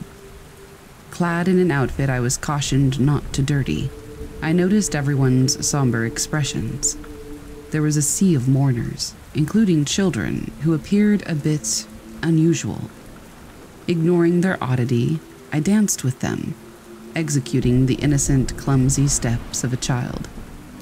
My aunt, upon noticing, admonished me, "Stop dancing with the dead. It's inappropriate."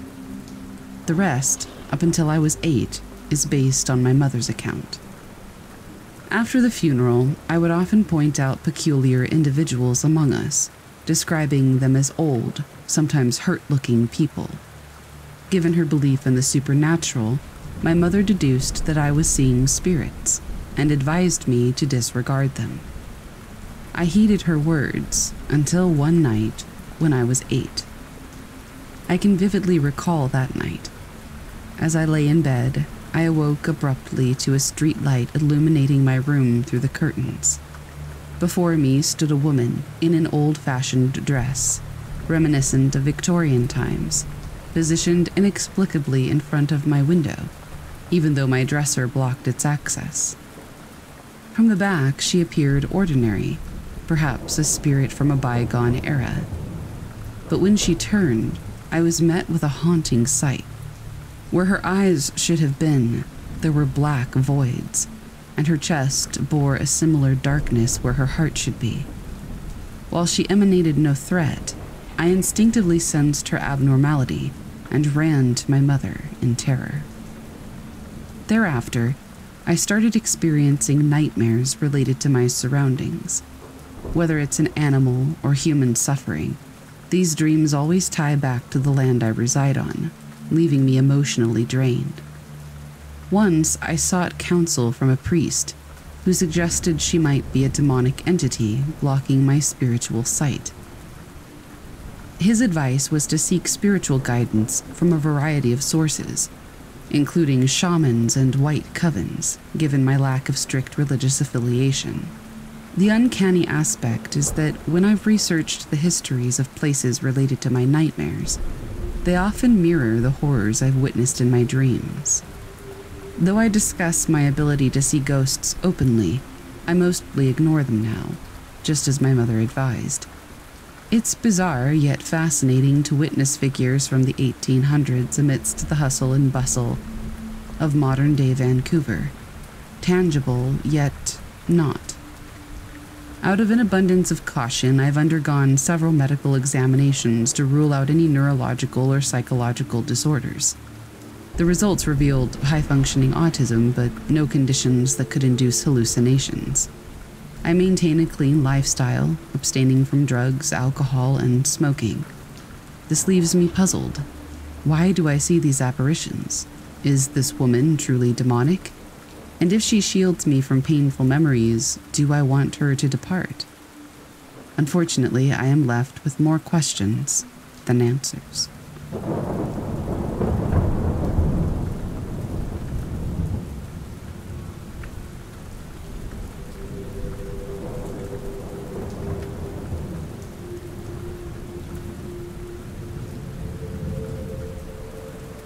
In 2007, I frequently traveled between Alberta and British Columbia with my then boyfriend, whom I'll refer to as John. The journey was breathtaking, meandering through mountains, glacial lakes, and impressive rock formations. I mention these details because I have a hunch they're relevant, though it's just a gut feeling. One particular morning before a trip, something shifted in my mind. I can't determine if something external caused this or if I was the catalyst. Although it might sound like I'm describing a schizophrenic episode, I want to clarify that I have PTSD and bipolar 2, but not schizophrenia. If this doesn't fit the narrative, it's okay. The day started as any other, but a bizarre conviction overtook me. I felt certain that John was planning to kill me in the mountains on behalf of my father. This idea was preposterous. Neither my father nor John had any reason or inclination to harm me. Convinced of this alternate reality, though, I confronted John. It seemed he shared this disturbing belief. He evaded my questions. And as my distress grew, his demeanor changed.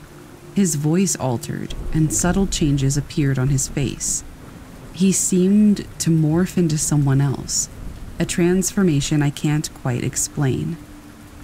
Everything became surreal, like a lucid dream.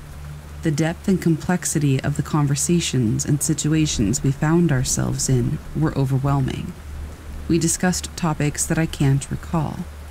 At times, John seemed to alternate between himself and this other entity, who I whimsically identified as Satan or a manifestation of pure evil. Sounds crazy, right? By this time, I had worked as an escort in the city for about 3 years. This trip marked a turning point, and I left that life behind. Fast forward a bit, and things became even stranger. We had taken a different route, one that John was familiar with from his work travels. However, our journey between places seemed unnaturally fast, and the towns en route seemed incomplete or transitional.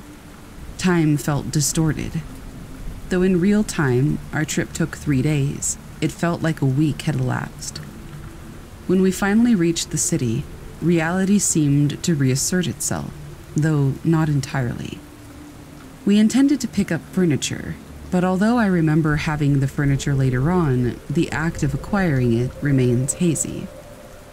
After leaving the city, the night seemed to fall suddenly, and we were back on that eerie road. Our reality became fragmented, shifting between different states of awareness. At times, John transformed into that malevolent being, while at other moments he was just John. We found ourselves trapped in a looping timeline, one that only progressed when we made the right change. As things escalated, John's intent seemed murderous. I felt trapped in this cycle of dark and light. In my desperation, I prayed fervently, seeking help. Suddenly, I was outside the truck, running along the road, with John, or that other thing, chasing me in the vehicle. Despite the terror, I resolved to keep running, driven by sheer will.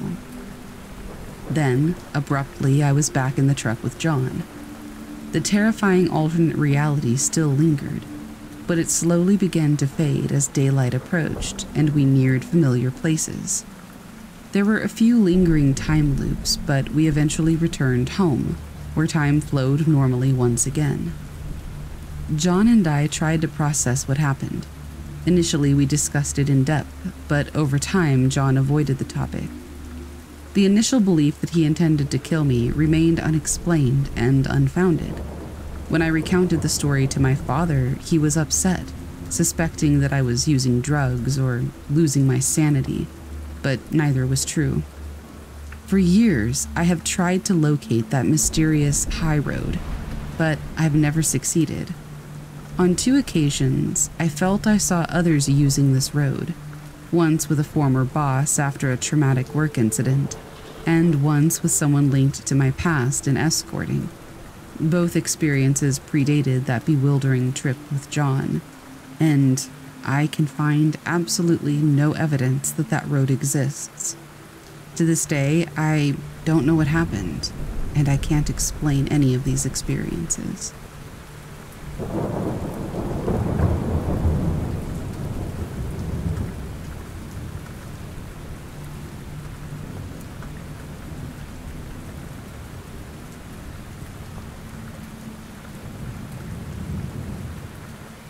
I'm from northern British Columbia, Canada. A few years ago, my friend invited me to join him, his mother, and sister at a resort beside a lake roughly 90 minutes from our town. This trip occurred at the cusp of June and July. Now, I term it a resort because while it has a primary log building, which functions as both a check-in spot and a restaurant, it's mostly just a collection of log cabins with spaces near the lake for RVs. So, resort is in very heavy air quotes. The location is predominantly surrounded by expansive forests, with the only real disruption being the highway that slices through the woods. Despite a few scattered houses around the lake, it's generally a quiet area, unless it's a holiday weekend. A winding road connects the cabins to the main building, which is a brief 5 to 8 minute walk. Beyond the main structure, there's a clearing with tables, seemingly untouched for a decade given the overgrown vegetation around them. A short distance from these tables, within the woods, lie 2 lagoons encircled by an old wire fence. We arrived in the evening, familiarized ourselves with our cozy log cabin, and began exploring. The first day was fairly uneventful, but the next day's overcast and rainy weather was surprisingly welcome. It ensured fewer visitors, granting us more freedom. Our explorations led us to the clearing with the old tables, which clearly hadn't been used in ages given the encroaching nature. Delving further, about 50 feet into the woods, we discovered the lagoons. An intriguing detail was a section of the wire fence, flattened as if a large animal had passed over it. We nonchalantly dismissed it and continued our exploration, intending to return later. However, our next visit was cut short by strange noises, reminiscent of footsteps from the previous day's path. This experience kept us on edge, but we rationalized that it might just be the local wildlife.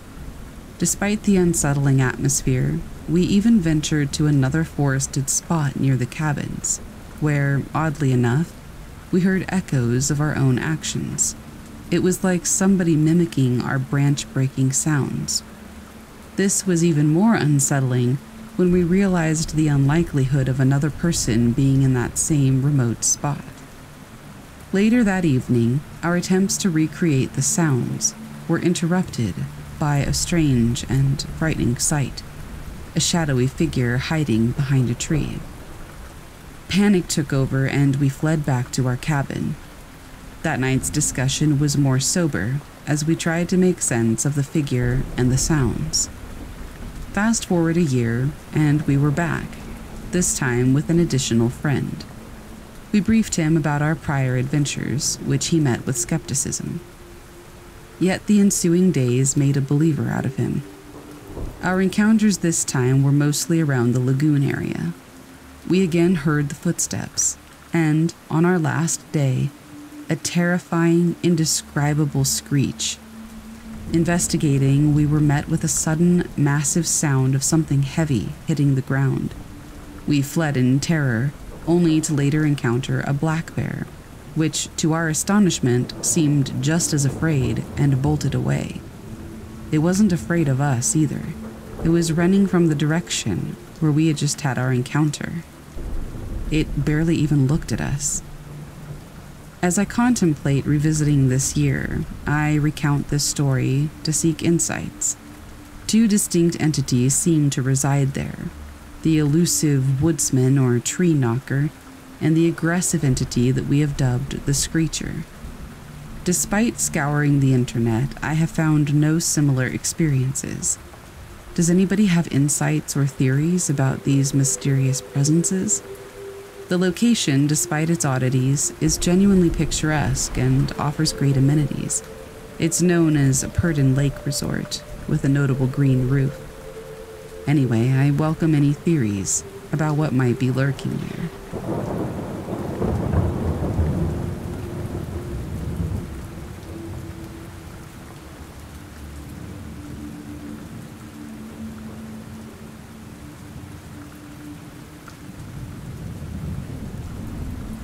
I work as a bartender in a quaint town nestled in the suburbs of Vancouver, British Columbia.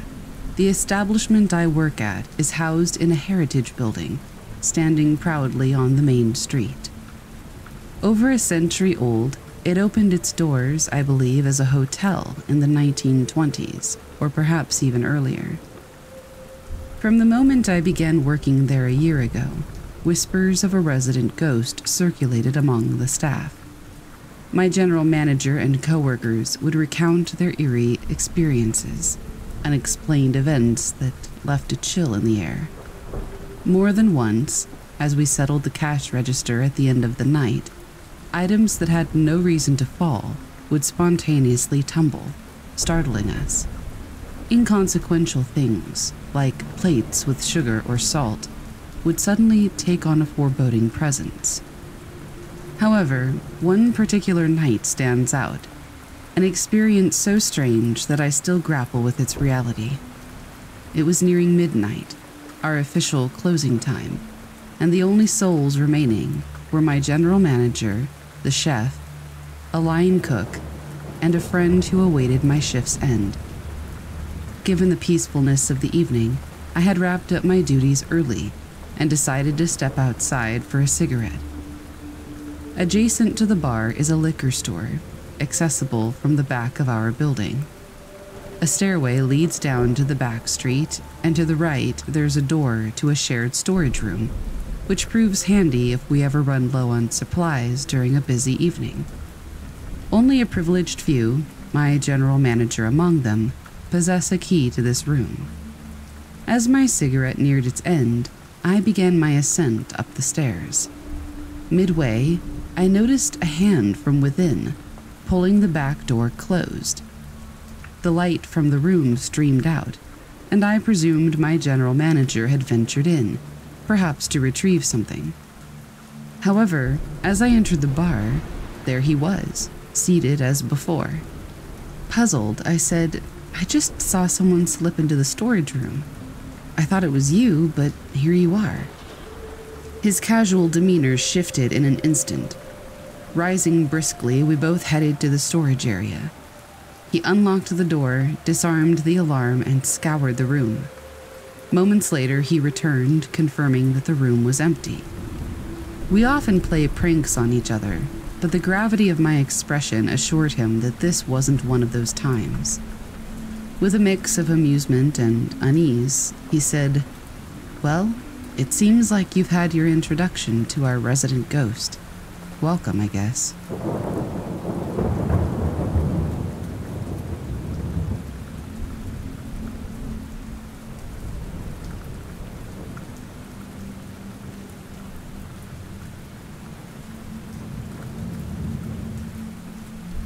In 2003, fresh out of high school, I was living in a quaint town in the Rocky Mountains of British Columbia. Despite its breathtaking altitude and scenic views, it was a place with a small populace, exuding a distinctly rural vibe. One night, my best friend and I found ourselves lounging in her Honda Civic. We had parked on a secluded dirt road, deep within the woods, ensconced by trees with a clearing overhead. As we chatted away, reveling in the melodies of our favorite tracks and enjoying some devil's lettuce, the clock neared 1 o'clock in the morning. Out of the blue, a strange phenomenon occurred. Every inch of our surroundings, the sky above and even the interior of our car, were illuminated by an intense neon blue light. This glow, which lasted for about 2 to 3 seconds, was unique because it was completely omnipresent. It didn't cast a shadow. It didn't really have a source. It wasn't like a spotlight. It felt as if the light permeated everything and vanished as quickly as it appeared. Our initial reaction was shock. We first thought maybe it was the police, but a quick scan of our environment confirmed our isolation. No soul in sight, and the town was enveloped in its usual nocturnal stillness. Without exchanging many words, driven by a sense of unease, we started the car and made our way home. To this day, we have no idea what that light could have been.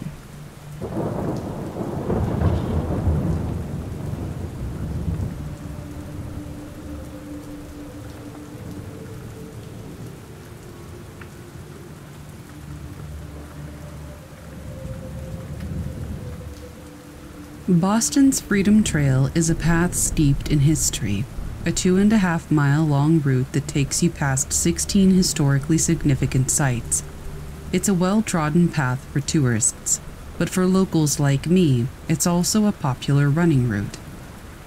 On cool mornings, the trail offers a chance to immerse oneself not just in exercise, but also in the echoes of revolutions past. It was one such morning, the city still shrouded in mist, that I encountered something profoundly inexplicable. I was nearing the Paul Revere house, lost in thought, when the distant sound of footsteps caught my attention. They were rhythmic, unmistakably those of another runner. However, the steps sounded older, more like the clatter of dress shoes than modern sneakers. Curious, I increased my pace, attempting to catch a glimpse of the fellow early bird. Rounding a corner, I saw him, a man dressed entirely out of time. His attire resembled the colonial era, breeches, a waistcoat, and even a tricorn hat. Oddly, he seemed to shimmer, his form not entirely solid, more like a figure rendered in watercolors. He was not one of the reenactors of the area. Of that, I was sure. The man ran with a purpose, occasionally glancing over his shoulder with an expression of deep concern, as if being chased. He didn't seem to see me, though. Deciding to follow, I kept a respectful distance. The journey felt timeless, every footfall resonating with whispers of yesteryears. As we neared the old state house, the man's pace became frantic. It was then that I recalled a tale I'd once heard. A patriot during the American Revolution who had been entrusted with a message vital for the colonial leaders. He was pursued relentlessly, but was said to have mysteriously vanished without delivering his message, changing the course of a pivotal battle. Reaching the old state house's steps, the phantom runner suddenly stopped, his form dissipating into the morning fog, leaving behind only silence. I stood there, heart pounding, trying to process what I'd witnessed. My city, Boston, was not just a guardian of the past. It was an active participant in its retelling. Now, whenever I lace up my running shoes and hit the Freedom Trail, I do so with reverence, understanding that every step taken is not just a stride forward, but also a journey back into the embrace of Boston's history.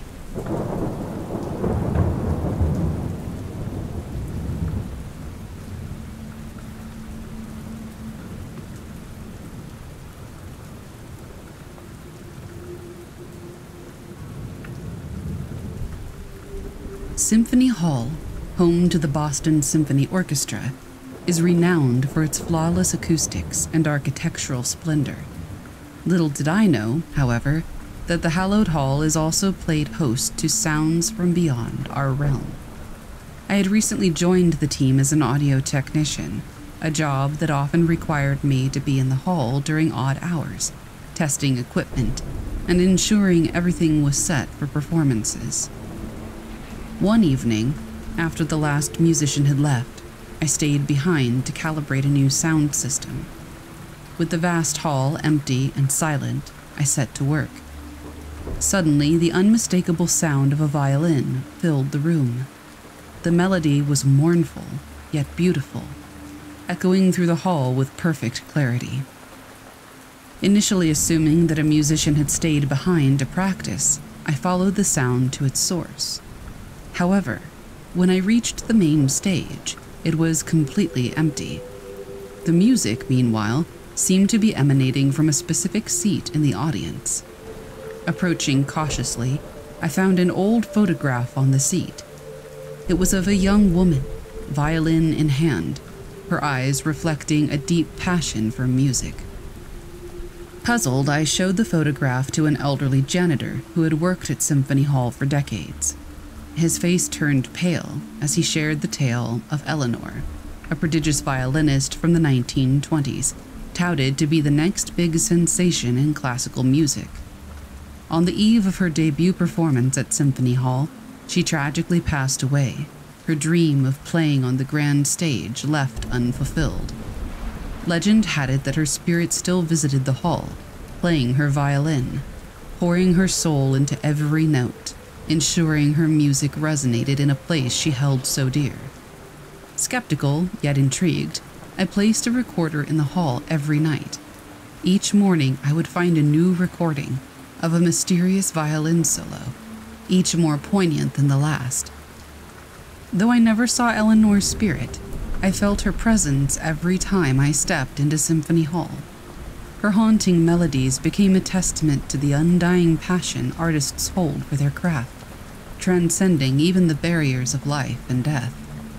Now, when the lights dim and the audience settles, I often close my eyes, listening intently, hoping to catch a note or two from Eleanor's violin. A spectral serenade, forever echoing within the walls of Symphony Hall.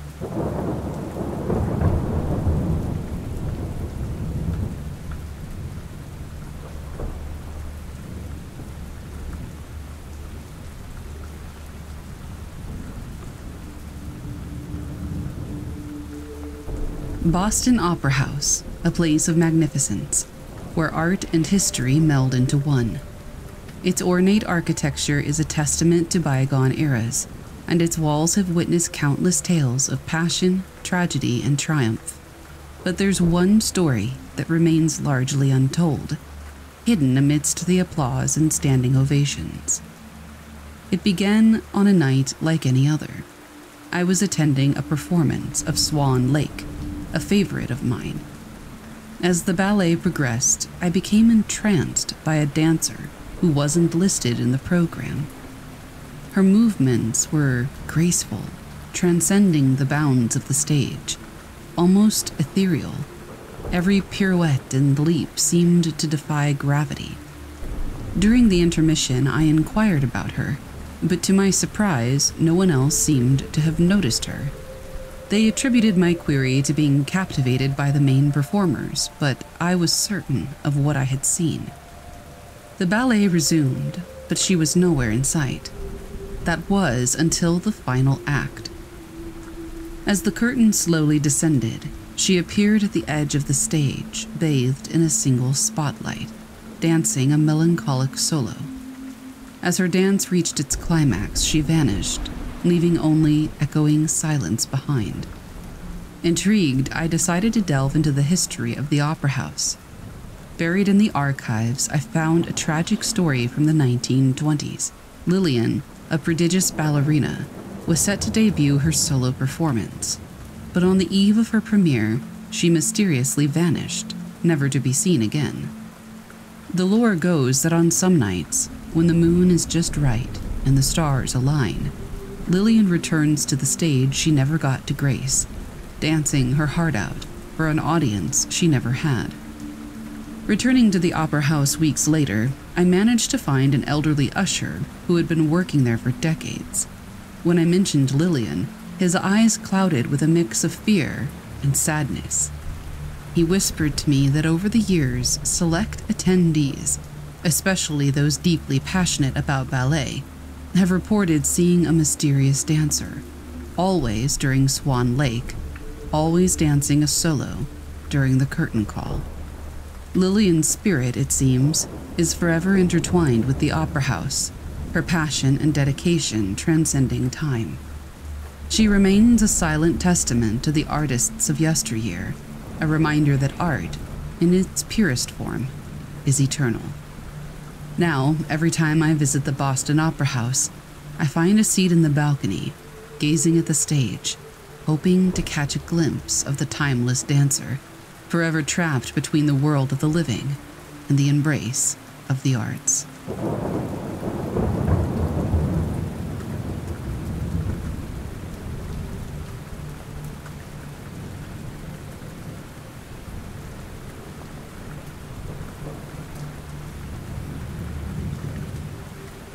Nestled within the heart of Boston, Beacon Hill is renowned for its cobblestone streets, federal-style row houses, and gaslit lamps. I had recently moved into a quaint brownstone there, relishing the historical ambiance the neighborhood offered. The apartment was cozy, its walls echoing stories from the past. The previous owner had left behind an antique gramophone, a relic from a bygone era. I found it charming, and it quickly became the centerpiece of my living room. One evening, after a particularly tiring day, I was jolted awake by a soft melody playing from the gramophone. Confused, since I hadn't acquired any records for it yet, I approached the device. The turntable spun, but there was no record. The music was hauntingly beautiful, an old ballad of love and loss. As the tune played, a sudden drop in temperature enveloped the room. My breath became visible, forming small puffs of mist. And then, in the dim light of the gas lamp, I saw her, a translucent figure dressed in a flowing gown from the 1800s, waltzing alone, her movements graceful and full of longing. Her eyes, deep pools of sadness, seemed to be searching for someone. Not wanting to disturb her, I watched in silent awe. As the final notes of the melody faded, she extended her hand as if beckoning a partner to join her. But alas, no one came. With a forlorn sigh, she vanished, leaving the room in silence. The following day, eager to understand what I had just witnessed, I visited the local library. Delving into the history of my residence, I uncovered a tragic love story from the 19th century. Eleanor, a talented violinist, lived in my very apartment. She was betrothed to a sailor, Thomas, who had promised to return to her after his final voyage.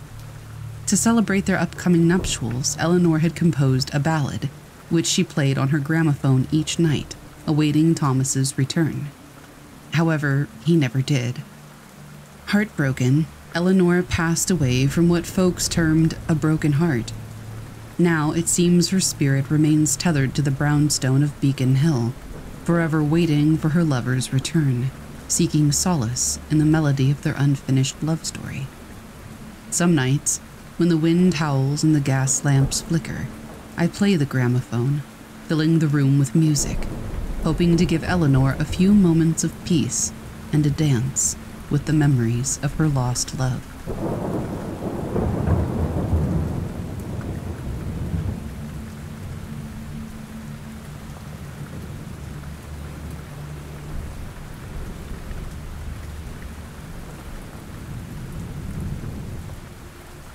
Beacon Hill, with its gaslit streets and federal-style row houses, always felt to me like a step back in time.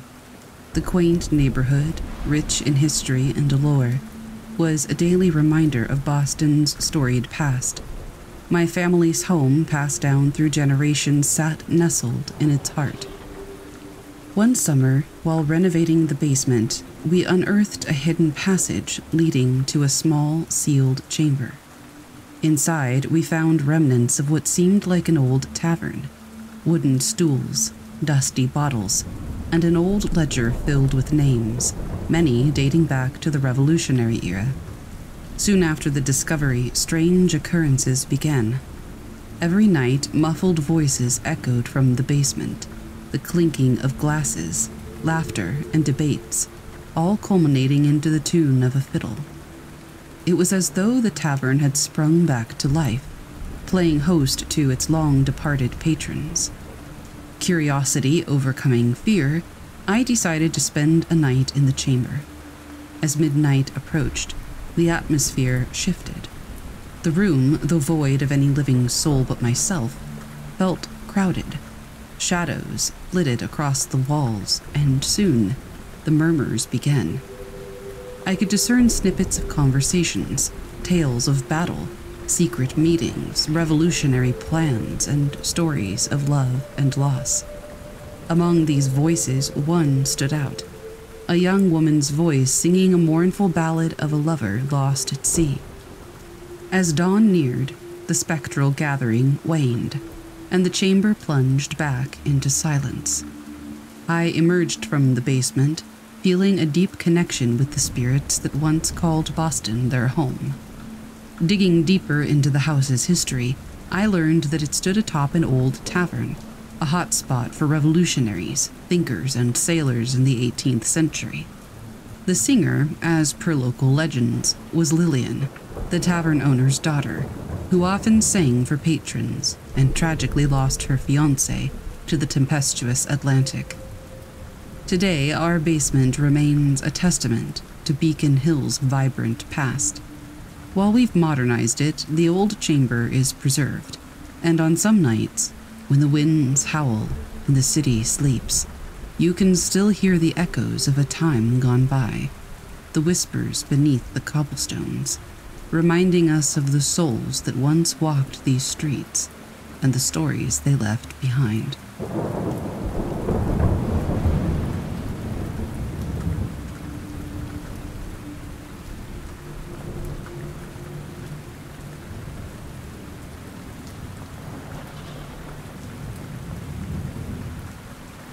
I'll never forget the summer night my friends and I decided to explore the waterfall and creek on my family's rural property.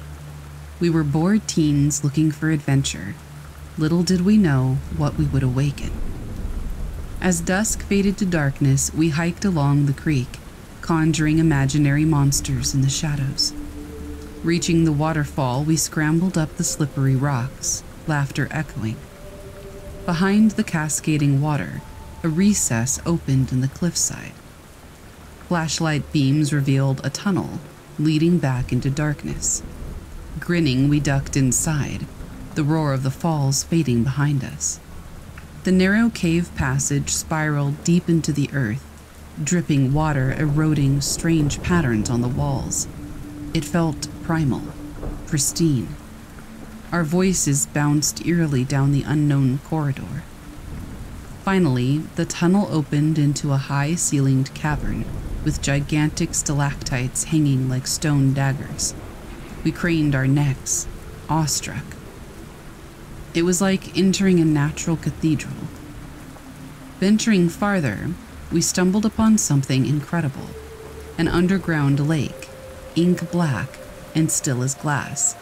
Stalagmites ringed the shore like stone sentries. The place seemed off somehow, heavy with secrets best left undisturbed. Shivering despite the cavern's warmth, I turned to leave. The others begged to stay and explore, their voices too loud in the oppressive silence. Then, the still black lake began to ripple. At first, just faintly, then increasing until the entire surface roiled and churned violently, frothing white. My friends' laughter turned to screams. I shouted for everyone to run. We tore back through the twisting passageway as roaring filled the cavern, terrible and deafening. I chanced a backward glance and saw a pale, sinuous shape rising from the frothing water, malformed and gargantuan. We scrambled desperately up the slick tunnel, lungs burning, that monstrous roar pursuing us. Finally, we tumbled out behind the waterfall and sprinted down the wooded trail. At the farmhouse, we collapsed, gasping but too terrified to speak of what had awakened in that buried abyss. I only know we unleashed something primeval, lurking in those sunless depths since the dawn of time. Something that knows the surface world still waits above, full of light and life, not yet corrupted. The cave entrance now lies collapsed, sealed shut by a recent quake according to geologists, but deep in my bones I know the truth, that the tunnel collapse was no quake. It was the only way to re-entomb that which we should never have freed. I still have nightmares of the warped white form erupting from the subterranean lake, slamming into the cave walls in chaotic rage as it surged toward the surface, toward freedom. Whatever that ancient thing was, it thirsts to be unleashed, and I fear one day it may finish crawling out of the depths we disturbed, its patience eternal.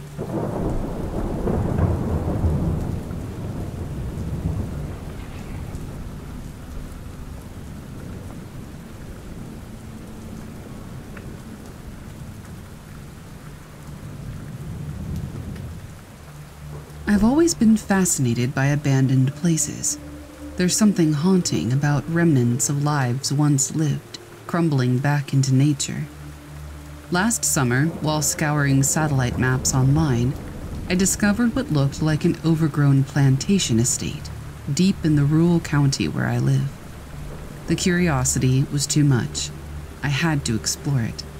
On a humid June day, I drove out following the GPS coordinates, until I reached a seldom-used dirt road snaking back into the dense forest. After a bumpy mile, I caught sight of a stone pillar, framed by oak trees at the end of an overgrown driveway. This had to be the place. I parked and walked up the crumbling drive to find myself before the decaying facade of a once stately plantation home, 2 stories tall with white columns out front. The windows stared back like gaping eye sockets, frames drooping with rot. I strolled around to the side porch, its roof sagging under the weight of vines and kudzu. The back gardens were an impenetrable sea of weeds and brambles. Clearly no one had lived here in decades. What stories lingered within these dead walls? I was itching to get inside and find out. Testing the front door, I found it unlocked. Hinges screeched as I eased it open just enough to slip through into the dusty foyer. Flecks of peeling wallpaper and plaster crunched under my footsteps. A musty odor hung in the air. I wandered slowly through the vacant rooms. Peeling floral wallpaper revealed the lathe beneath in places. Old furniture lay strewn about, drawers hanging open. Dollies and books scattered across the floor. In what was once a grand parlor, the marble fireplace had collapsed, its elaborate mantel cracked completely in 2. Moving upstairs, I paused in a child's room. Shelves still held scattered wooden toys, headless dolls, a faded pink blanket spilling from an iron bed frame. What long ago little girl had once played here, I wondered. What tragedy befell this family, leaving their home stranded in time? A sudden loud thump from below made me jump. Just the old house settling, I told myself. Yet somehow it sounded almost purposeful. A minute later, another heavy thud seemed to come from the walls. Unease trickled down my spine. Maybe I should leave. Heading downstairs, I felt watched from every crevice and dark corner. I quickened my pace through the musty rooms. Turning a corner, I halted in shock. A tall, thin figure stood silhouetted in a doorway up ahead, dusty sunlight streaming behind. Heart racing, I stumbled back around the corner and pressed myself against the wall, willing my panicked breaths to quiet. When I dared to peer around again seconds later, the hallway stood empty. The back of my neck prickled as I looked around wildly. Where could someone have possibly gone so quickly and without a sound? A loud crash came from upstairs, as if a door had been flung violently open. That was enough for me. I bolted outside, not stopping even after I reached my car. Tires spit gravel as I tore down the winding dirt driveway, every glance in the rearview mirror half expecting to see a pallid face watching from the gloom within those dead halls. But as time passed, my unease faded. I told myself it was all in my head, a trick of the light and shadows. But I don't think I believe that. I'll never return to explore the rest of that estate's tragic secrets. What my eyes imagined seeing there, if they did, was enough to haunt my dreams for years to come. Some doors to the past are better left unopened, mysteries unraveled. Whatever spirits still linger behind in that forgotten place, I'll let them keep their solitude undisturbed.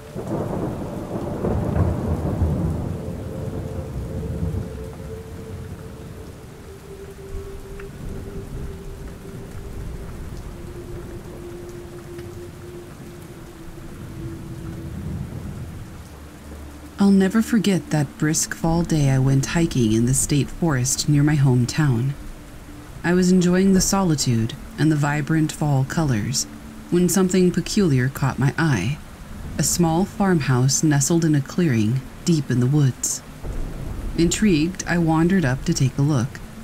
It was clearly abandoned, the roof sagging and the porch covered in leaves. All the windows were dark and broken. Surprisingly, the front door creaked open at my touch. Inside, everything was blanketed in decades of dust. The simple, rustic furnishings looked straight out of another century. Who had lived in this remote place, miles from any roads? In the bedroom, the remains of a quilt lay on a metal-framed bed. An ancient wedding photo hung askew on the wall. The young, smiling couple stared back across time, frozen in that moment, even as their home crumbled around them. I was startled by a sudden thump from above. Mice in the attic, I assumed, but as I explored further, more thumps and even scratching sounds came intermittently from the walls and floors. The entire house seemed to vibrate subtly at times. Unease crept up my spine. I entered what appeared to be a child's room, decorated with faded paper cutouts. Thump, scratch. The rhythmic sounds continued, becoming louder, more insistent. This was no mouse. I staggered back as a section of plaster fell from the ceiling, startled by the suddenness. I laughed at myself for being so easily spooked, but as I turned to leave, a floorboard creaked nearby in the hall, as if under slow, heavy footsteps. This was no settling house. My laughter died in my throat. Something was here with me. I rushed outside, heart racing. The empty clearing was still, autumn breeze whispering through the changing leaves. The odd sounds did not follow me out, but they had been real. Some invisible thing dwelled here. I hastily retreated down the trail, glancing back frequently until the abandoned farmhouse disappeared from view. I told no one of the encounter, afraid they would think me mad. But I knew the truth. Something lingered within those crumbling walls, restless and waiting.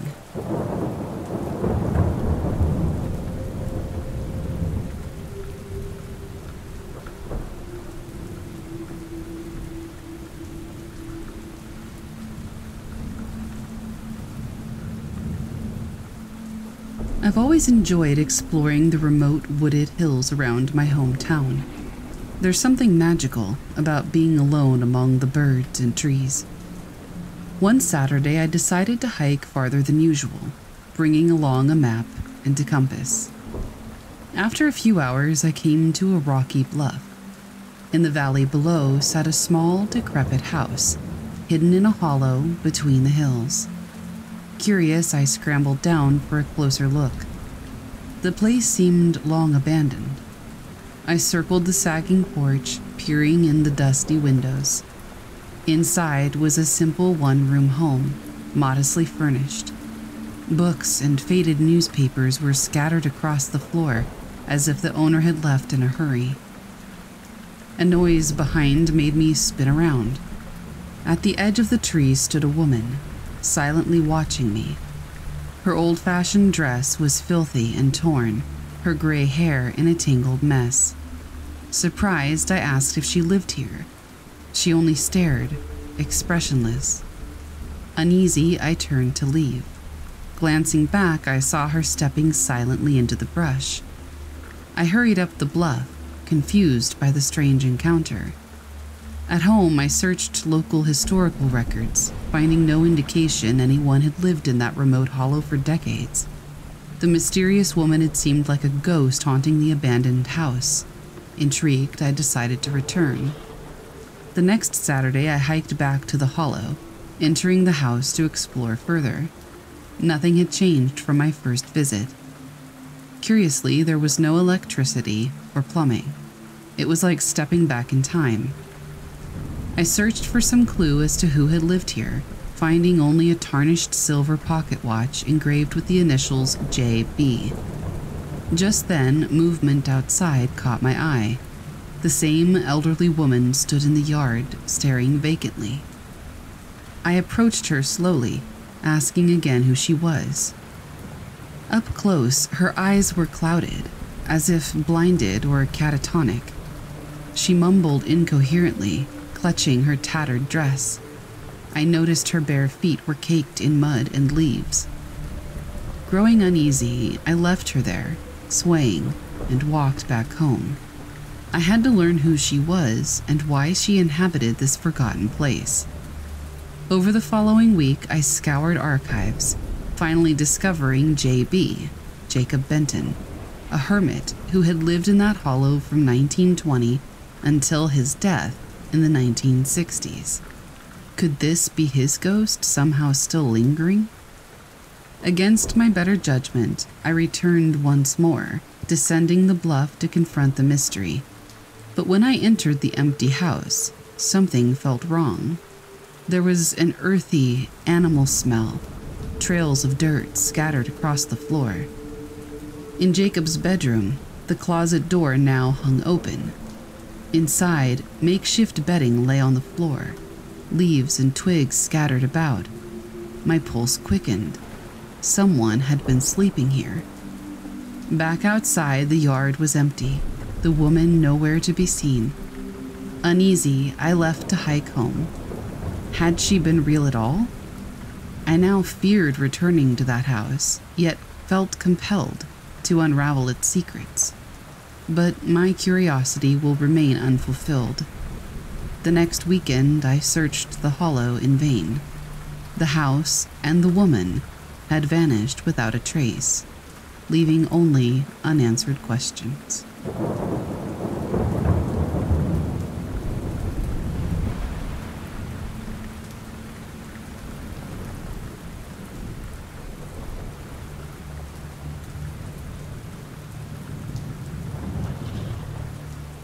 I'll never forget that sunny afternoon I went hiking in the slot canyons near my hometown. As an amateur geologist, I loved exploring the mazes of red rock formations that wind through the desert landscape. On that day, I stumbled upon a small cave I had never noticed before, halfway up a secluded sandstone cliff. Against my better judgment, I decided to investigate. I switched on my headlamp and crept into the narrow opening. The cave was larger than it appeared from the outside, consisting of a network of small chambers. I ducked through the low tunnels, tracing my hand along the smooth walls that looked almost melt-formed. In the farthest chamber, an arched doorway led into pitch blackness. I paused, then stepped through into the void, my headlamp piercing the darkness. The room was perfectly round, the walls ringing with echoes. It was clearly not a natural formation. I played my light upward, illuminating a domed ceiling. That's when I saw them. Hundreds of humanoid figures carved intricately into the sandstone, covering every inch of the ceiling. I stumbled back in shock. Each figure was different. Some with large almond-shaped eyes, none looked quite human. I stood frozen, staring upward, my mind unable to process what I was seeing. These bizarre etchings would change human history if revealed. A scraping sound in the tunnel behind me made me whirl around. For a split second in the flashlight glow, I saw a small, hairy creature crouched on all fours. Its eyes reflected the light back like an animal's. Then it scurried away down the tunnel before I could get a better look. I raced after it through the chambers, clambering back up to the cave entrance. By the time I emerged onto the cliff, it had vanished. The surrounding canyons were empty and still. I couldn't shake the image of those eyes watching me from the shadows. I had discovered something incredible and something sinister. I couldn't tell you how I knew, but in my gut I felt it. This cave was not meant to be found. I returned home, knowing I had to keep its existence secret, at least for now. I could barely sleep that night, troubled by the encounter. What had I seen? And what were the carvings of? The next morning, I hiked back, determined to get photos of the chamber that would turn science on its head. But I couldn't find the cave entrance, no matter how hard I searched the canyon walls. It had simply vanished. Over the years, I returned to the area many times, obsessively seeking the hidden cave. But the sandstone face remained a sheer, unbroken surface. It was as if the cave had never existed at all, the bizarre etchings nothing more than a fantasy. Deep down, I know the truth of what I discovered that day, and more chillingly that something ancient and unearthly dwells within those lost caverns, protecting its secrets. I've never spoken publicly of the encounter until now, but the time has come to share my story, if only to warn others that some places are not meant to be found. They must remain undiscovered for the good of humanity.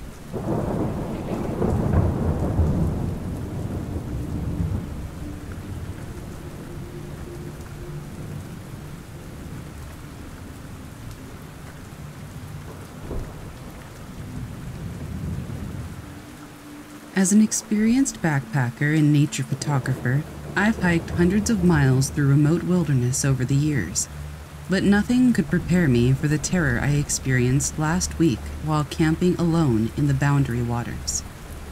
I had hiked deep into the network of lakes and streams, excited to spend a few days completely immersed in nature and solitude. The first night went perfectly. I cooked dinner fireside as the sun set, and then curled up in my tent listening to loons call across the lake.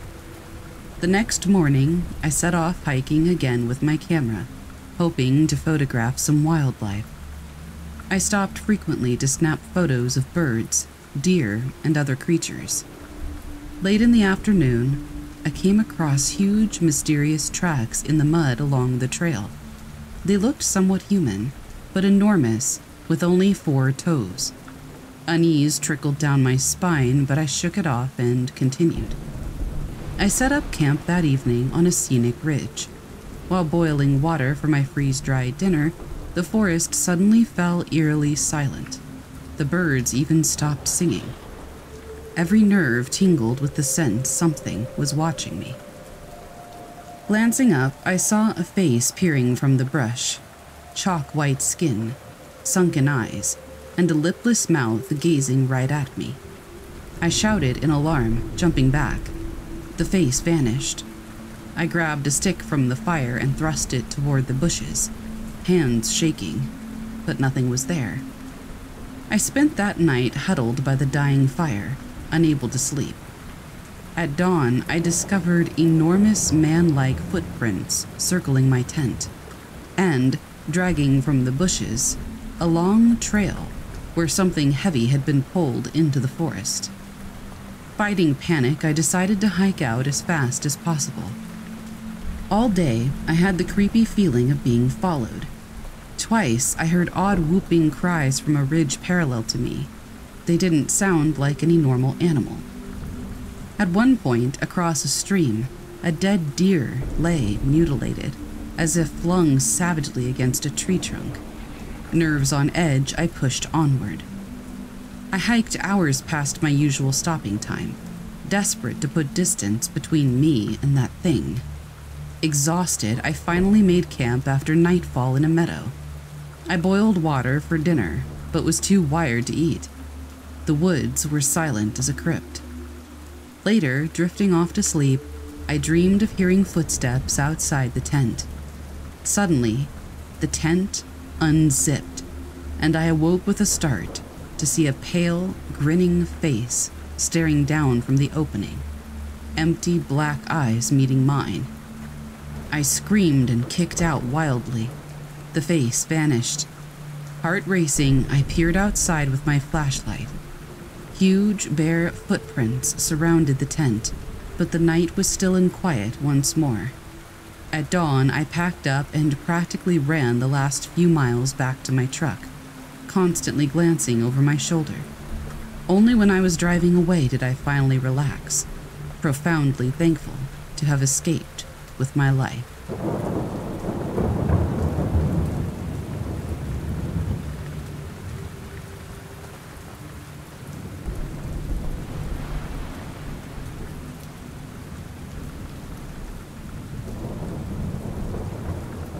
It was meant to be a celebration. My buddies and I were camping along the Black River to commemorate graduating high school. We'd been planning this trip for weeks, ever since the invitation to a night of beer and bonfires deep in the forest came from Jake's older brother. He knew the area well from fishing trips. That first night went perfectly, drinking and joking around a crackling fire under more stars than I'd ever seen. Sometime after midnight, I wandered away from the group to take a leak. As I was zipping up, something in the river caught my eye. A dark, massive shape cruising slowly against the current. I stared, puzzlement turning to unease. It was no overturned log or debris. This shape had a defined head and body, with what looked like several limb-like appendages trailing behind. As the moon briefly illuminated its surface, I glimpsed something scaly and slick, something very much alive. I hustled back to the fire, trying to convince myself it was just an odd shadow, but a nagging dread lingered at the back of my mind. I didn't mention what I'd seen to the others. They were pretty hammered and would have just laughed it off. Eventually, I passed out in my tent. Sometime before dawn, I woke to urgent whispers right outside the tent flap. It was Jake and some others, crouched in a circle. "What's up?" I asked groggily, crawling out to join them. Jake shone his flashlight toward the tree line. Huge claw marks gouged deep into the bark of several trees, sap still oozing. The gashes were far taller than any animal native to these woods could make. "What the hell did this?" Jake breathed. I slowly told them about the dark shape I'd seen earlier in the river. As I described it, their eyes widened with fear. We agreed to pack up camp first thing in the morning, but morning would not come fast enough. Later that night, I was roused from my tent again by whoops and chaotic laughter from the group. They were gathered at the river's edge, chucking rocks and sticks into the water. I rushed over, convinced that they were drunkenly provoking whatever had left those gashes. "Stop it!" I hissed, but no one would listen. They just jeered and kept throwing things. Suddenly, a monstrous shape exploded from the black water, not 20 feet from shore. I barely glimpsed black, scaly skin and huge claws before it disappeared with a splash. Everyone froze, mouths agape. "Let's get the heck out of here," Jake said shakily. No one argued. We began tearing down camp as quietly as possible, but it was too late. An earth-shaking roar boomed out of the darkness, followed by a splashing charge through the shallows, straight toward us. Panicked, I sprinted for the trail that led back to the cars. Glancing back, I saw a hulking creature haul itself from the water. It stood upright on two muscular legs, black scales glistening. Moonlight glinted off rows of sharp teeth in its elongated, crocodile-like snout. Heavy claws flexed at its sides as it roared again in rage. Chaos erupted. My friends screamed and fled in all directions into the trees. I ran mindlessly through the darkness, hearing the beast's bellows and the crash of trees as it rampaged after us. Heavy footfalls pounded the earth uncomfortably close at times. Finally, I burst from the tree line onto the gravel lot where we had parked. Other panicked friends were already diving into their cars. I jumped into the back seat of the closest one. Tires spun as we peeled out and went careening down the dirt road away from that cursed place. Gasping for breath, I looked back and saw a dark shape appear from the trees at the lot's edge. It raised its crocodilian head toward our fleeting taillights and let loose an enraged primal scream that will haunt my dreams forever. In the frantic days that followed, we learned that 2 of our friends were dead and another missing, presumably taken by the demon that dwells in the Black River. Efforts to find their remains came up empty. The authorities blamed wild animals, but we knew the truth, and we vowed never to speak of the horror we had witnessed, or to go anywhere near those woods again.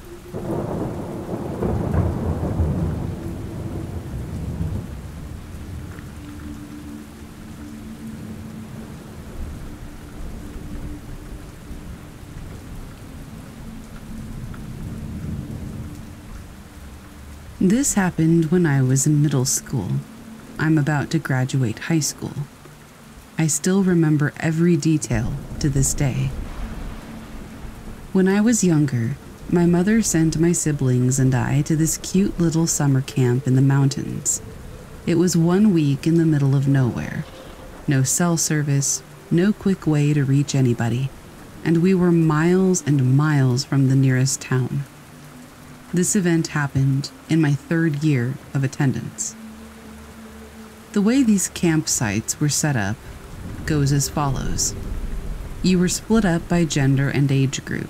Each campsite had 4 cabins with 5 raised beds in each and 1 lean-to for the assigned camp counselor. So in your cabin, you've got 4 buddies that you get to know fairly well throughout the week. There's also no bathrooms at the campsites, so if you had to go, you would have to get the TP from your counselor and go into the woods.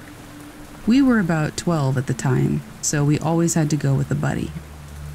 This one night, a girl in my cabin, who I had become pretty close with throughout the week, was just talking to me in the dark of our cabin about absolutely nothing. Just 2 kids who couldn't sleep. So we opted to stay up and talk until we could sleep. Eventually, she tells me she has to go to the bathroom and asks if I'll go with her. I say yeah, no biggie. So we grab our flashlights and sandals and hike over to get some TP, and then we go back past our cabin. Ours was the farthest out, on the edge of our campsite, a good 20 feet from the other cabins, and we go a little ways into the woods. I stand on the path while she goes up into the trees to do her business. Again, we're 12. It's cold, and we're both afraid of the dark. So she asks me to keep talking to her so she doesn't freak herself out. So we're talking about nothing, and I'm doing that little step dance you do when you're cold, swishing my flashlight around to see if I'd find anything cool. I almost never go to the mountains, and I just wanted to know if there'd be any cool plants or animals that I could see in the distance. I stop as my light lands about 13 feet away from me. I was dead in my tracks. To this day, I don't know what else to describe this thing as other than the description of the rake from that creepypasta story. I know how childish that sounds, but it's the only comparison I had in my head. It looked freakishly lanky, extremely decrepit, pale, hairless, like a person, but definitely not a person. I could only see its head, shoulders, and from its forearms to its fingers, it stretched out as if it was crawling down the path. It had long, spindly fingers that seemed to sharpen at the end. I really don't know if I was looking at nails and claws, or if its skin was just stretched like that. Its head was pointed slightly downward, and I would later figure that it was as if it was trying to avoid the light beam. but I could still see its eyes. Eyes that still make me shiver if I think about it too long. Large, black ones. I don't know if it was extremely dilated pupils or if its eyes were just black, but it was like the eyes themselves bulged out of its head. I was too scared to shine my light any farther, and I could see one of its hands slowly creeping toward me. I was petrified in my spot. I didn't move my light off of it once I saw it. I didn't know what to do. I wasn't gonna just leave this girl out there if it actually was something that might have hurt her. I told her to hurry up. She asked me why my voice was shaking. I remember saying, I don't want you to freak out. It's probably nothing. I'll tell you when we get back. But when you're done, just tell me. Because we're gonna make a run for the cabin. Okay? That really made her move. I felt bad for scaring her, but I myself was terrified. I heard her say, "Done," and I just told her to run. I spun around, finally taking my light off of it, and sprinted so quickly that I caught up to her in seconds. This might have been my own heartbeat pulsing in my ears, but I was sure I could hear it almost galloping behind me. We were both moving so quickly that we slipped a bit on the leaves in front of our cabin door. I remember two of the other girls waking up when the door slammed behind us, as I fumbled with the hook that would lock it. I don't really know how I thought that would help, though. It was a poor lock. My friend was freaking out, asking me what I saw, and practically begging me to tell her I was pranking her. I couldn't say anything, though, as I had begun to have one of the worst panic attacks in my life. My breathing became audibly labored, and someone had to get up to get our camp counselor, which is what got me talking again. She got about halfway to the door before I said, "No," and that was what made everyone more freaked out. Eventually, our counselor heard us and came to the cabin. Someone opened the door for her and she came in, wanting to know why I was crying so viciously and why everyone was panicked. I was able to piece together a coherent enough sentence that she got the gist. Obviously, she didn't believe me, who would, but she finally gave up on trying to convince me when she offered to go with me to confirm there was nothing there, and I just kept crying harder at the thought. I slept in the lean-to with her for the rest of the week. I'll be the first to admit that I can't honestly know what I saw. I was 12, it was dark, and I was tired, with probably an overactive imagination. But I know that staring off into the dark has never struck such terror into me like that before. I know that figure that I saw, I just don't know what to call it. I still don't really know what to make of it, but I think about it every summer.